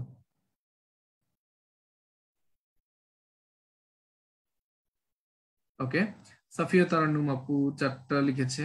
সাবাহ সালিক আপু গ্রেটার দেন 3 সেন্টিমিটার আপার lobe স্পেকুলেটেড smoking 40 years, asbestos, silica, uranium, রাডন। ঠিক আছে, সাফিয়া তারান্নুম আপু, হ্যাঁ ঠিক আছে। তা আপনারা এই কয়জনই কমেন্ট করছেন। ওকে, আমি প্রোগ্রেস করি, আর কয়েকটা টপিকস পড়ে আমরা মানে অবস্ট্রেটি অ্যাজমার আগ পর্যন্ত আমাদের হচ্ছে ফার্স্ট লেকচার, অ্যাজমার পর থেকে আমাদের সেকেন্ড লেকচার। ওকে, আমি জানি না আপনারা এইভাবে ডেভিডসন আগে পড়েছেন কিনা, এইভাবে আমি পড়াই এবং এইভাবেই পড়তে হবে। এই জন্য ইনশাল্লাহ আল্লাহর রহমতে আমার কাছে পাশের চান্স, পাশের রেট। এবং গত সেশনে, গত বছরে যে পরীক্ষাটা হয়, পুরো দুইটা সেশন মিলে একটা পরীক্ষা হয়, সারা বাংলাদেশ থেকে 108 জন চান্স পেয়েছিল, আমার ব্যাচ থেকে 21 জন ছিল গত সেশনে। এইবার তো অনেক চান্স পেয়েছে, তারপর আল্লাহর রহমতে আমার ব্যাচ থেকে খুবই খুবই মানে আমি তো মানে আনবিলিভেবল 53 জন হচ্ছে ডিরেক্ট, আর ইনডিরেক্টলি অনেকেই অনেকে আর্মি পার্সন ছিল যারা রিকোয়েস্ট করেছে যে তাদেরটা কখনোই মানে ভুল করে যাতে পাবলিশ না করি, এরকম অনেক আছে যে, সো আমি ওইগুলা বলতে যাচ্ছি না। এরকম চিন্তা করলে আরো অনেক, কিন্তু ডিরেক্টলি 53। সো আপনারাও আপনারা যারা আছেন এই গ্রুপে, এই ব্যাচে, আপনারাও চান্স পাবেন, কিন্তু আমাকে ফলো করতে হবে এবং পড়তে হবে আপনারা। আমি এত সুন্দর করে সাজায় পড়াই দিচ্ছি, যদি আপনি না পড়েন, পরীক্ষা তো দিতে হবে আপনার, আমি তো এগুলো পাশ করে আসছি। আপনি না পড়লে কিন্তু আমার এই কষ্টগুলো মানে ব্যর্থ হয়ে যাবে, ঠিক আছে?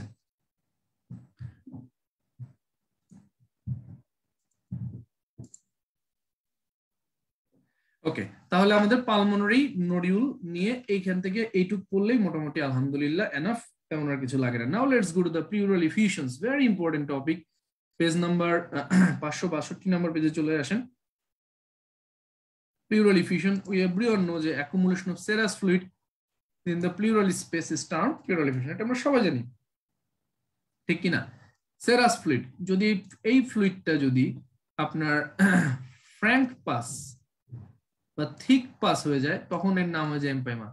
ফ্লুইডের জায়গায় যদি ব্লাড জমে, এটাকে বলে হিমোথোরাক্স।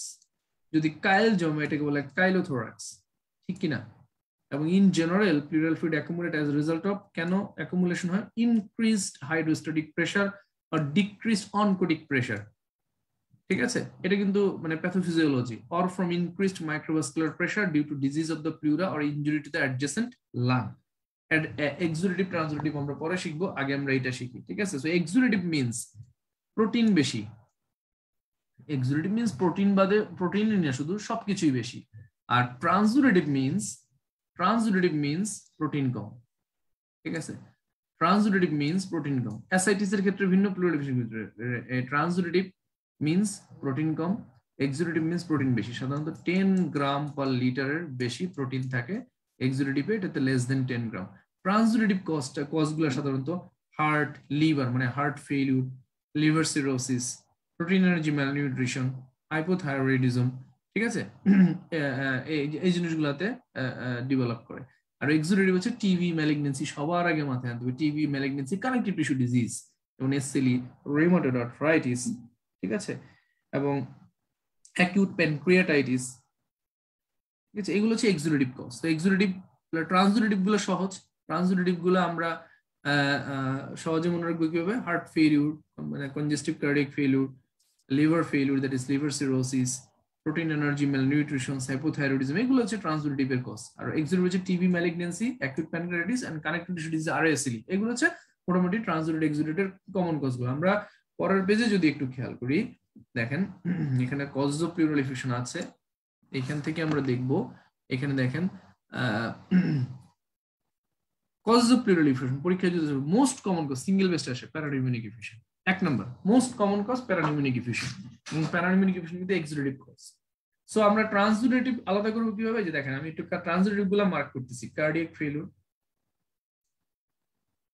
হাইপোপ্রোটিনেমিয়া যেমন nephrotic syndrome, liver failure, malnutrition, এগুলো হচ্ছে ট্রান্সুডেটিভ এর কজ। হ্যাঁ, তাহলে কার্ডিয়াক ফেইলিউর, হাইপোনেট্রিমিয়া,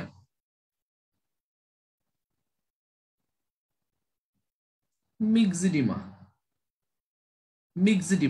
এগুলো হচ্ছে ট্রান্সুডেটিভ কজ। বাকি সব এক্সুডেটিভ কজ, ঠিক আছে, বাকি সব হচ্ছে এক্সুডেটিভ কজ। এখন আসেন পরীক্ষা যেটা আসে যে what are the causes of bilateral pleural effusions, what are the causes of bilateral pleural effusions, তখন আপনি কি চিন্তা করবেন, কিভাবে মনে রাখবেন? তাহলে ভাইয়া তো বললো যে এগুলো হচ্ছে ট্রান্সুডেটিভ, আর এক্সুডেটিভের মধ্যে সবচেয়ে কমন কজ টিবি, দেন ম্যালিগনেন্সি, দেন বাকি সবগুলা, ঠিক কিনা? কানেক্টিভ টিস্যুর মধ্যে আরএসএলই, তারপর আপনার হচ্ছে mix syndrome, rheumatic fever, pancreatitis, এগুলো হচ্ছে সব এক্সুডেটিভের মধ্যে পড়বে। এখন আসেন পরীক্ষা যদি আসে বায়োল্যাটারাল কজ, যেখানে মে কজ বায়োল্যাটারাল ডিফিউশন, তাহলে কিভাবে মনে রাখবেন? তা আমি যেটা মনে রাখি, বায়োল্যাটারাল ক্লজগুলো ট্রান্সুডেটিভ প্লাস এমআরসিপি, এই নিউমোনিকটা সবাই লিখে নেন, ট্রান্সুডেটিভ প্লাস, তাহলে ট্রান্সুডেটিভের এই কজগুলোর সাথে এমআরসিপি, এম ফর মিক্সিডিমা তো আমরা বলেছি অলরেডি, আর দিয়ে হচ্ছে আরএ। তাহলে দেখেন বায়োল্যাটারাল ডিফিউশন ট্রান্সুডেটিভ প্লাস এক্সুডেটিভের কি কি আছে, এই যে RA, R for RA, C for connective tissue SLE, and P for pulmonary infarction and pancreatitis, P for pulmonary infarction and pancreatitis, P for এই যে pulmonary infarction and pancreatitis, P for pulmonary infarction and pancreatitis. So এগুলা causes bilateral pleural effusion. So transitive plus MRCP এই কজগুলো যাতে ভুল না হয়। ওকে, আচ্ছা, নাও আমরা কিভাবে প্লুরাল এফিউশন ডায়াগনোসিস করি? সবচেয়ে তাহলে চেস্ট এক্স-রে করে বুঝতে পারি, আল্ট্রাসোনোগ্রামে অল্প ফ্লুইড থাকলেও বলে দিবে, ঠিক কিনা? সো আমরা যদি কোনো পেশেন্টের classical chest X-ray PA view করি, তাহলে দেখবো যে curve shadow at the lung base, blunting, এই যে obliteration বা blunting of the costophrenic and cardiophrenic angle, ascends towards the axilla, axillar দিকে উঠতে থাকে, ঠিক কি না? এবং around we everyone know 200 ml of fluid is required in order for it to be detectable chest x-ray. তাহলে পরীক্ষা যদি আসে যে চেস্ট এক্স-রে প্লুরাল এফিউশন ডায়াগনোস করতে কতটুকু ফ্লুইড লাগে, 200 ml। আসলে আমি জানি না আপনারা আমার কথা বুঝতেছেন কিনা, আমি কিন্তু চেষ্টা করি যাতে আমার কথাগুলো সবাই বুঝে, এবং এটাই হচ্ছে আমার অ্যাচিভমেন্ট। আপনাদের সবাই আমাকে নক দেন, আমাকে বলেন যে ভাই আপনার কথাগুলো বোঝা যায়, আমরা পড়ে মজা পাই বা বুঝতে পারি। তো আমি একটা টপিক বললাম, আপনি বুঝলেন না, তাহলে কিন্তু সমস্যা, ঠিক আছে? সো আশা করি, এই জন্য আমি আস্তে আস্তে পড়াচ্ছি, আশা করি আপনারা একটু আমার সাথে আমাকে ফলো করেন এবং একটু পড়াশোনা করেন, লাইনে আসেন, পার্ট অন হবেই। সো চেস্ট এক্স-রে দিয়ে প্লুরাল এফিউশন ডায়াগনোস করতে 200 ml ফ্লুইড লাগবে। কত ml? 200। মোস্ট অ্যাকুরেট আল্ট্রাসোনোগ্রামে কিন্তু 20-30 ml ফ্লুইড থাকলেও বলে দিবে, 50 ml ফ্লুইড থাকলেও বলে দিবে, নরমালি তো 10 থেকে 15 ml থাকে। Ultrasound is more accurate then plane chest X-ray for determining the presence of fluid, এবং আল্ট্রাসাউন্ডে কি ফাইন্ডিং পাওয়া যায় এটা পড়ানোর জন্য ইম্পর্টেন্ট। ওকে, আল্ট্রাসাউন্ড করে আপনি দেখবেন যে clear hypoequic space is consistent with a transudate and the presence of moving floating density suggests an exudate. তাহলে আল্ট্রাসাউন্ড করে আপনি কিভাবে এক্সুডেট আইডেন্টিফাই করতে পারেন, খুব ইম্পর্টেন্ট তথ্য। পড়ে গেলেন না একটু, আসলো বললেন ডেভিডসন থেকে আসেনি, তাহলে হলো না। তাহলে exudate clear হাইপোইকুইক space is consistent with ট্রান্সুডেট। ট্রান্সুডেট আমরা বলবো ক্লিয়ার হাইপোইকুইক স্পেস থাকলে এবং presence of moving floating density suggest exudate. কত সুন্দর তথ্য দিয়ে দিয়েছে। আল্ট্রাসাউন্ডে কিভাবে আপনি এক্সুডেট এবং ট্রান্সুডেট আইডেন্টিফাই করবেন, ঠিক আছে। আচ্ছা, the presence of septation most likely indicate an overlying empyema। তাহলে যদি সেপটেশন থাকে তখন এমপাইমা অথবা রিজলভিং হিমোথোরাক্স চিন্তা করতে হবে। এইখানে বললাম না, এইটুক থেকে কোশ্চেন আসে, কিন্তু আপনারা বুঝেন না। সেপটেশন থাকলে এমপাইমা resolving haemothorax. CT scan is indicated where malignant is suspected। malignant suspect করলে আপনি সিটি স্ক্যান করে ফেলবেন। ওকে, সো এটুকু আপনাকে পড়ে যেতে হবে। এখন আসেন pleural effusion main cause feature. এখান থেকে প্রতি বছর যেভাবে বলি সেভাবে কোশ্চেন আসে। তাহলে একটা হচ্ছে কারা এক্সুডেট কারা ট্রান্সুডেট, এটা আমরা শিখে ফেলেছি। টিউবারকুলোসিসের এখন আমরা যখন ফ্লুইড ড্রেন করি তখন কালার দেখে বুঝবো কিনা, কালার দেখে বোঝা যায় কিনা? হ্যাঁ, কালার দেখে বোঝা যায়। যেমন সেরাস যদি হয় তাহলে আপনি কি কি চিন্তা করবেন? সেরাস তো সবই তো সেরাস। সো মিল্কি যদি হয় থোরাসিক ডাক্ট অবস্ট্রাকশন। সেরাসের সাথে যদি অ্যাম্বার কালার হয়, সবই সেরাস। সেরাসের সাথে কি থাকলে কি চিন্তা করবেন? অ্যাম্বার মিন্স রাস্তায় যে আমরা লাল নীল ট্রাফিকে যে বাতিগুলো দেখি, ওইখানে যে হলুদ রঙের যে বাতিটা, ওটা আসলে হলুদ রং না, ওটা অ্যাম্বার কালার। সো ওই ধরনের হলে টিবি, মানে মাথায় রাখবো টিবি, পরে আমরা ডায়াগনোসিস করার জন্য আমরা অন্য টেস্টে যাবো। সো সেরাস ও অ্যাম্বার কালার হলে আমরা মাথায় রাখবো টিবি কিনা। ওকে, যদি ব্লাড স্টেন কালার হয় ম্যালিগনেন্সি চিন্তা করব। স্ট্র কালার মানে যে গ্রামে গঞ্জে খড় দেখেন না, খড়ের পালা, সেটা হচ্ছে কার্ডিয়াক ফেলিউর চিন্তা করব। ব্লাড স্টেন হলে ম্যালিগনেন্ট এন্ড পালমোনারি ইনফেকশন চিন্তা করব। টার্বিড হলে যদি অনেক টার্বিড সেরাস টার্বিড ইফ ক্রনিক, অনেকক্ষণ রেখে দিলে যদি আরো বেশি টার্বিড হয়ে যায়, তার রিউমাটয়েড ডিজিজ। পিওরলি সেরাস, অন্য কোনো কালার মালার কিছু বোঝাচ্ছে না, এসএলই।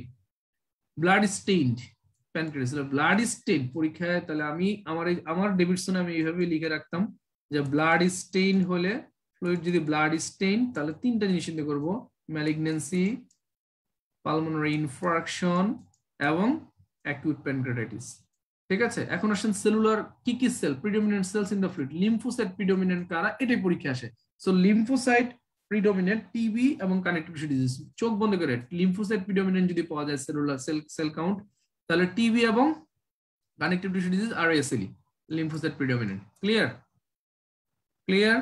নো সেলস প্রিডোমিনেন্ট পরীক্ষা যদি আসে, no sales predominant acute pancreatitis. তো পড়ে গেলে তো হবে না, লিম্ফোসাইট সবই পড়ে যেতে হবে।